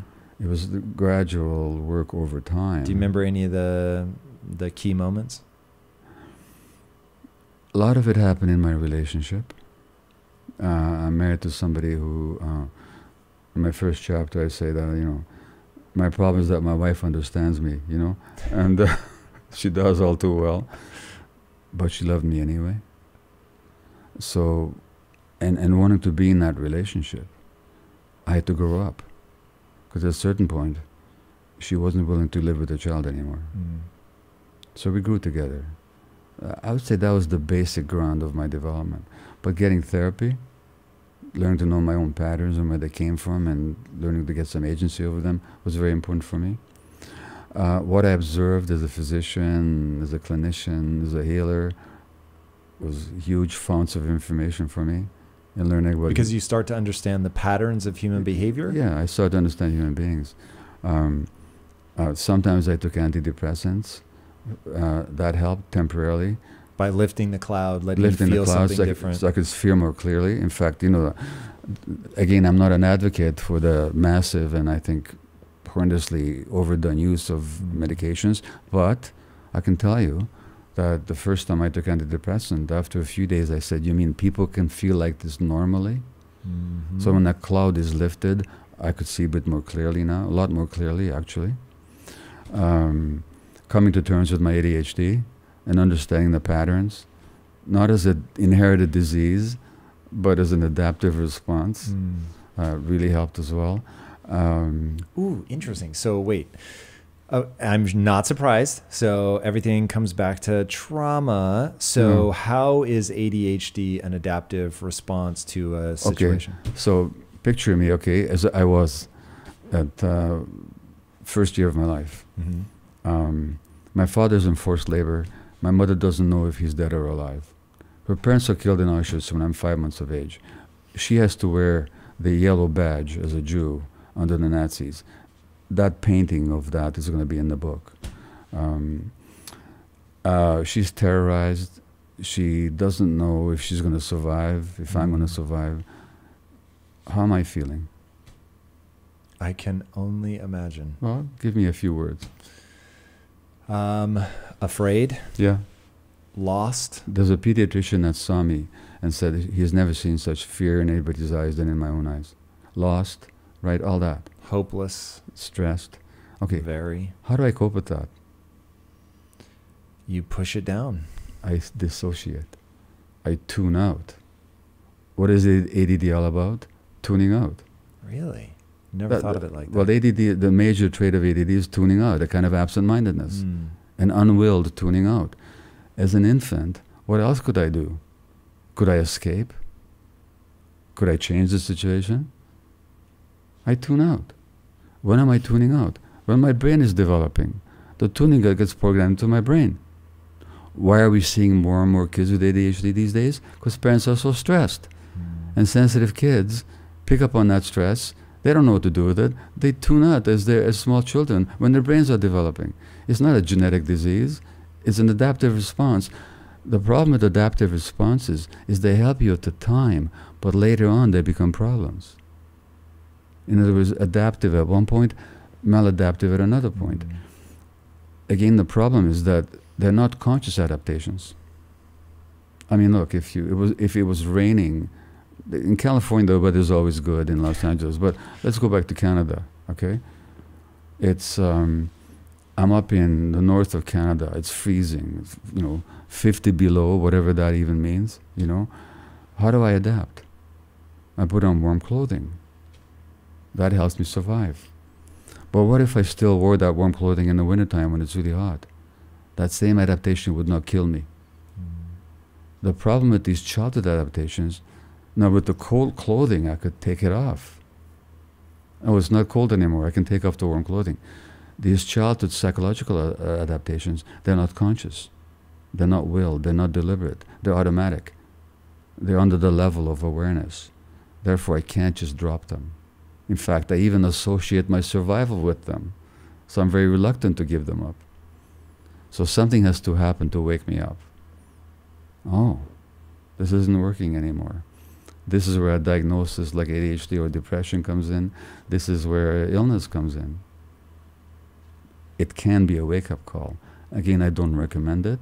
Or a relation, or a bad divorce. All of a sudden you realize, I married somebody who didn't understand me. Why did I stay with them so long? Because my parents never understood me. So I expect not to be understood. But it doesn't work for me anymore. So next time I marry, I'm going to marry somebody who is a bit more mature, and you know, I'm more mature now. So what I'm saying is that these adaptations, they show up as problems later on in life, and then we can learn from them. In the case of my marriage, we learned together. I'm curious, in a marriage, so parents should offer their kids unconditional love. Yeah. Should a spouse offer their other half unconditional love? Yes, but it shows up differently. So unconditional love doesn't mean that I have to put up with it. Doesn't mean that you know, in the case of my wife, when I'm throwing a tantrum, the healthy response on her part is to say, if you're going to be like that, I don't want to be in the same room with you. But if you keep doing it, I don't even want to be in the same house with you. So what is it that changes between childhood and adulthood? Because in childhood, you're saying don't do that. The dependency. The dependency. That the child depends on the parent for very life itself and for healthy development. My wife is not responsible for my healthy development. She's not my mother anymore. As a matter of fact, the reason women get so much autoimmune disease is they suppress themselves to take care of the stresses of their men very often. Yeah, you tell a story. I think it's in the book. I've heard so many interviews as well. Sometimes I get confused what was in the book. Of a woman who's diagnosed with breast cancer, and her husband, whose first wife had also died of breast cancer. Her first thought was, oh my God, I hope I don't get so sick that I can't take care of it. Yeah, it's in the book. Her immediate, she's the one that diagnosed with breast cancer. She's going to have the chemotherapy or radiation or surgery or whatever. And her first thought is, how will I look after my husband's emotional needs? Well, that's culturally ingrained in women. That's why they... Do you think it's just cultural, or is it also an echo of the need to be nurturing to the child? It's true that the nurturing instinct in women is much more developed than in men, partly because they have more of the hormone oxytocin, which is a nurturing hormone, but partly because it's their cultural role. And if you take men who look after children, they become really good mothers. So it's a question of what role our people put in. Anyway, yeah, so, you know, I forgot what we were talking about. Right before that last saying, you were explaining the difference between the dependencies of a child. My wife is not responsible to help me grow into a healthy adult. That's not her job. Her job is to be responsible for the healthy growth of our children. if she suppresses her needs and puts all her energy in taking care of the women have a decision to make in our society. My wife did, really, in a sense. Am I going to look after the little babies, or am I going to look after the big baby? And the energy they put into looking after the big baby is taken away from the little babies, and children suffer as a result. So my wife is not responsible for my maturation and my healthy growth. She has the right to expect that I'm going to show up as an adult. But when you're supposed to offer unconditional love and you're not getting what you need from your significant other, how do you have people play that out? Is there a point at which they say, look, I can't offer you unconditional love, I need to separate from this? Or well, you can say, I love you, I really want the best for you, but I can't be with this. I can't be with it. It's toxic for me. It's bad for our children. At some point, that's a reasonable thing to say. So in that way, are you saying that we should have unconditional love for everybody, even though that means we'll maintain boundaries, we'll have different kinds of relationships? Well, it depends what we mean by unconditional love. And again, it depends on the age of the person and the needs of that person. So having love for a person doesn't mean that you're going to put up with everything that they do. But how you, like even with children, as we said earlier, we have to draw our boundaries. But the question is, how do we draw our boundaries? And in what spirit and with what intention? That's interesting. That's so complicated and makes me despair because it's so hard, but I think you're right. The spirit in which you make the intention. So for instance, my wife and I would never have said that I love her unconditionally just because that doesn't feel true, in that I have specifically given her conditions and said, if you were unfaithful to me, that would be the end of the marriage.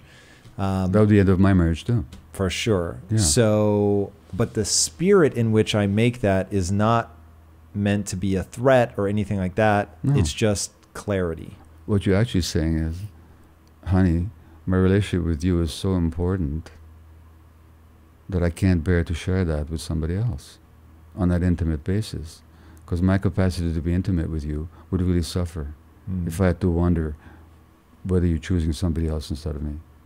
That's a perfectly normal, healthy statement to make to an adult partner. It's an expression of love, actually. Help me understand that. Well, how's that an expression of love? Because you really want her.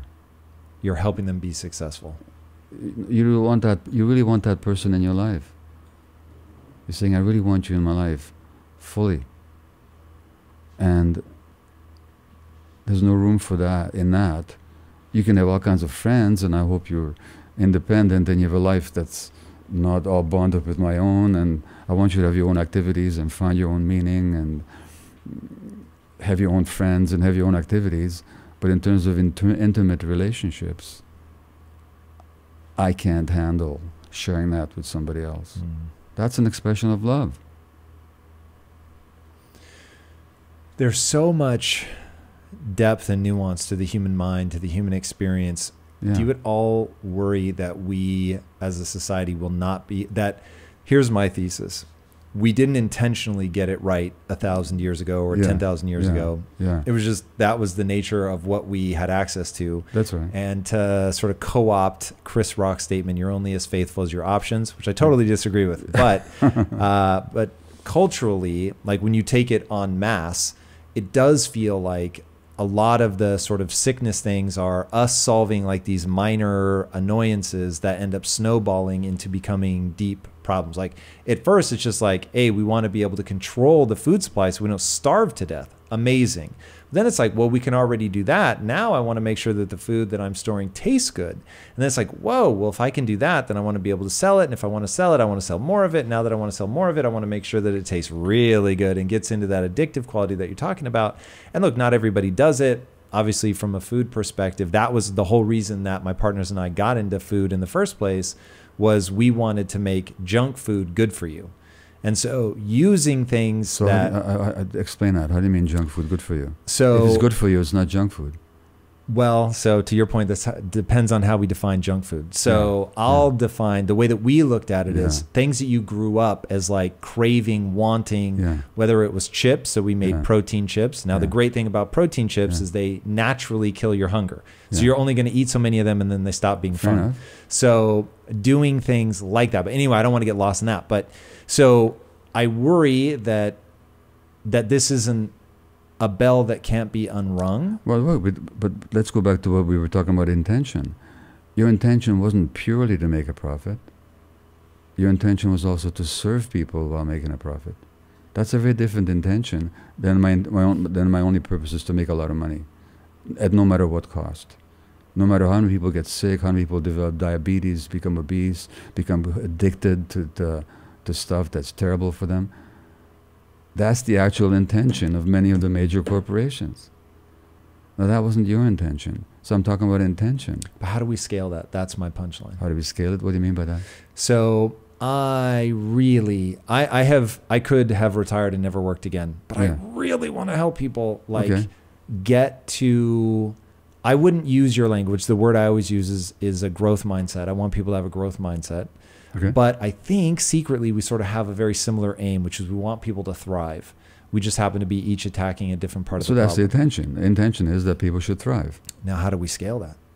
How do we get everybody? You know what? I'm not a business person. What do you mean by scale? How do we get sorry. I don't mean it from a business perspective. On a massive level? Yeah. So if we have a sick society, which I'm with you, or a sick culture, I'm with you, how do we get a culture like, I mean, we're recording this as there is a war going on the borders of Europe. So it does make me feel like there's just a nature to humans and it repeats. I think we're going to have to challenge who's in control, for one thing. At some point, we're going to have to challenge that on some level.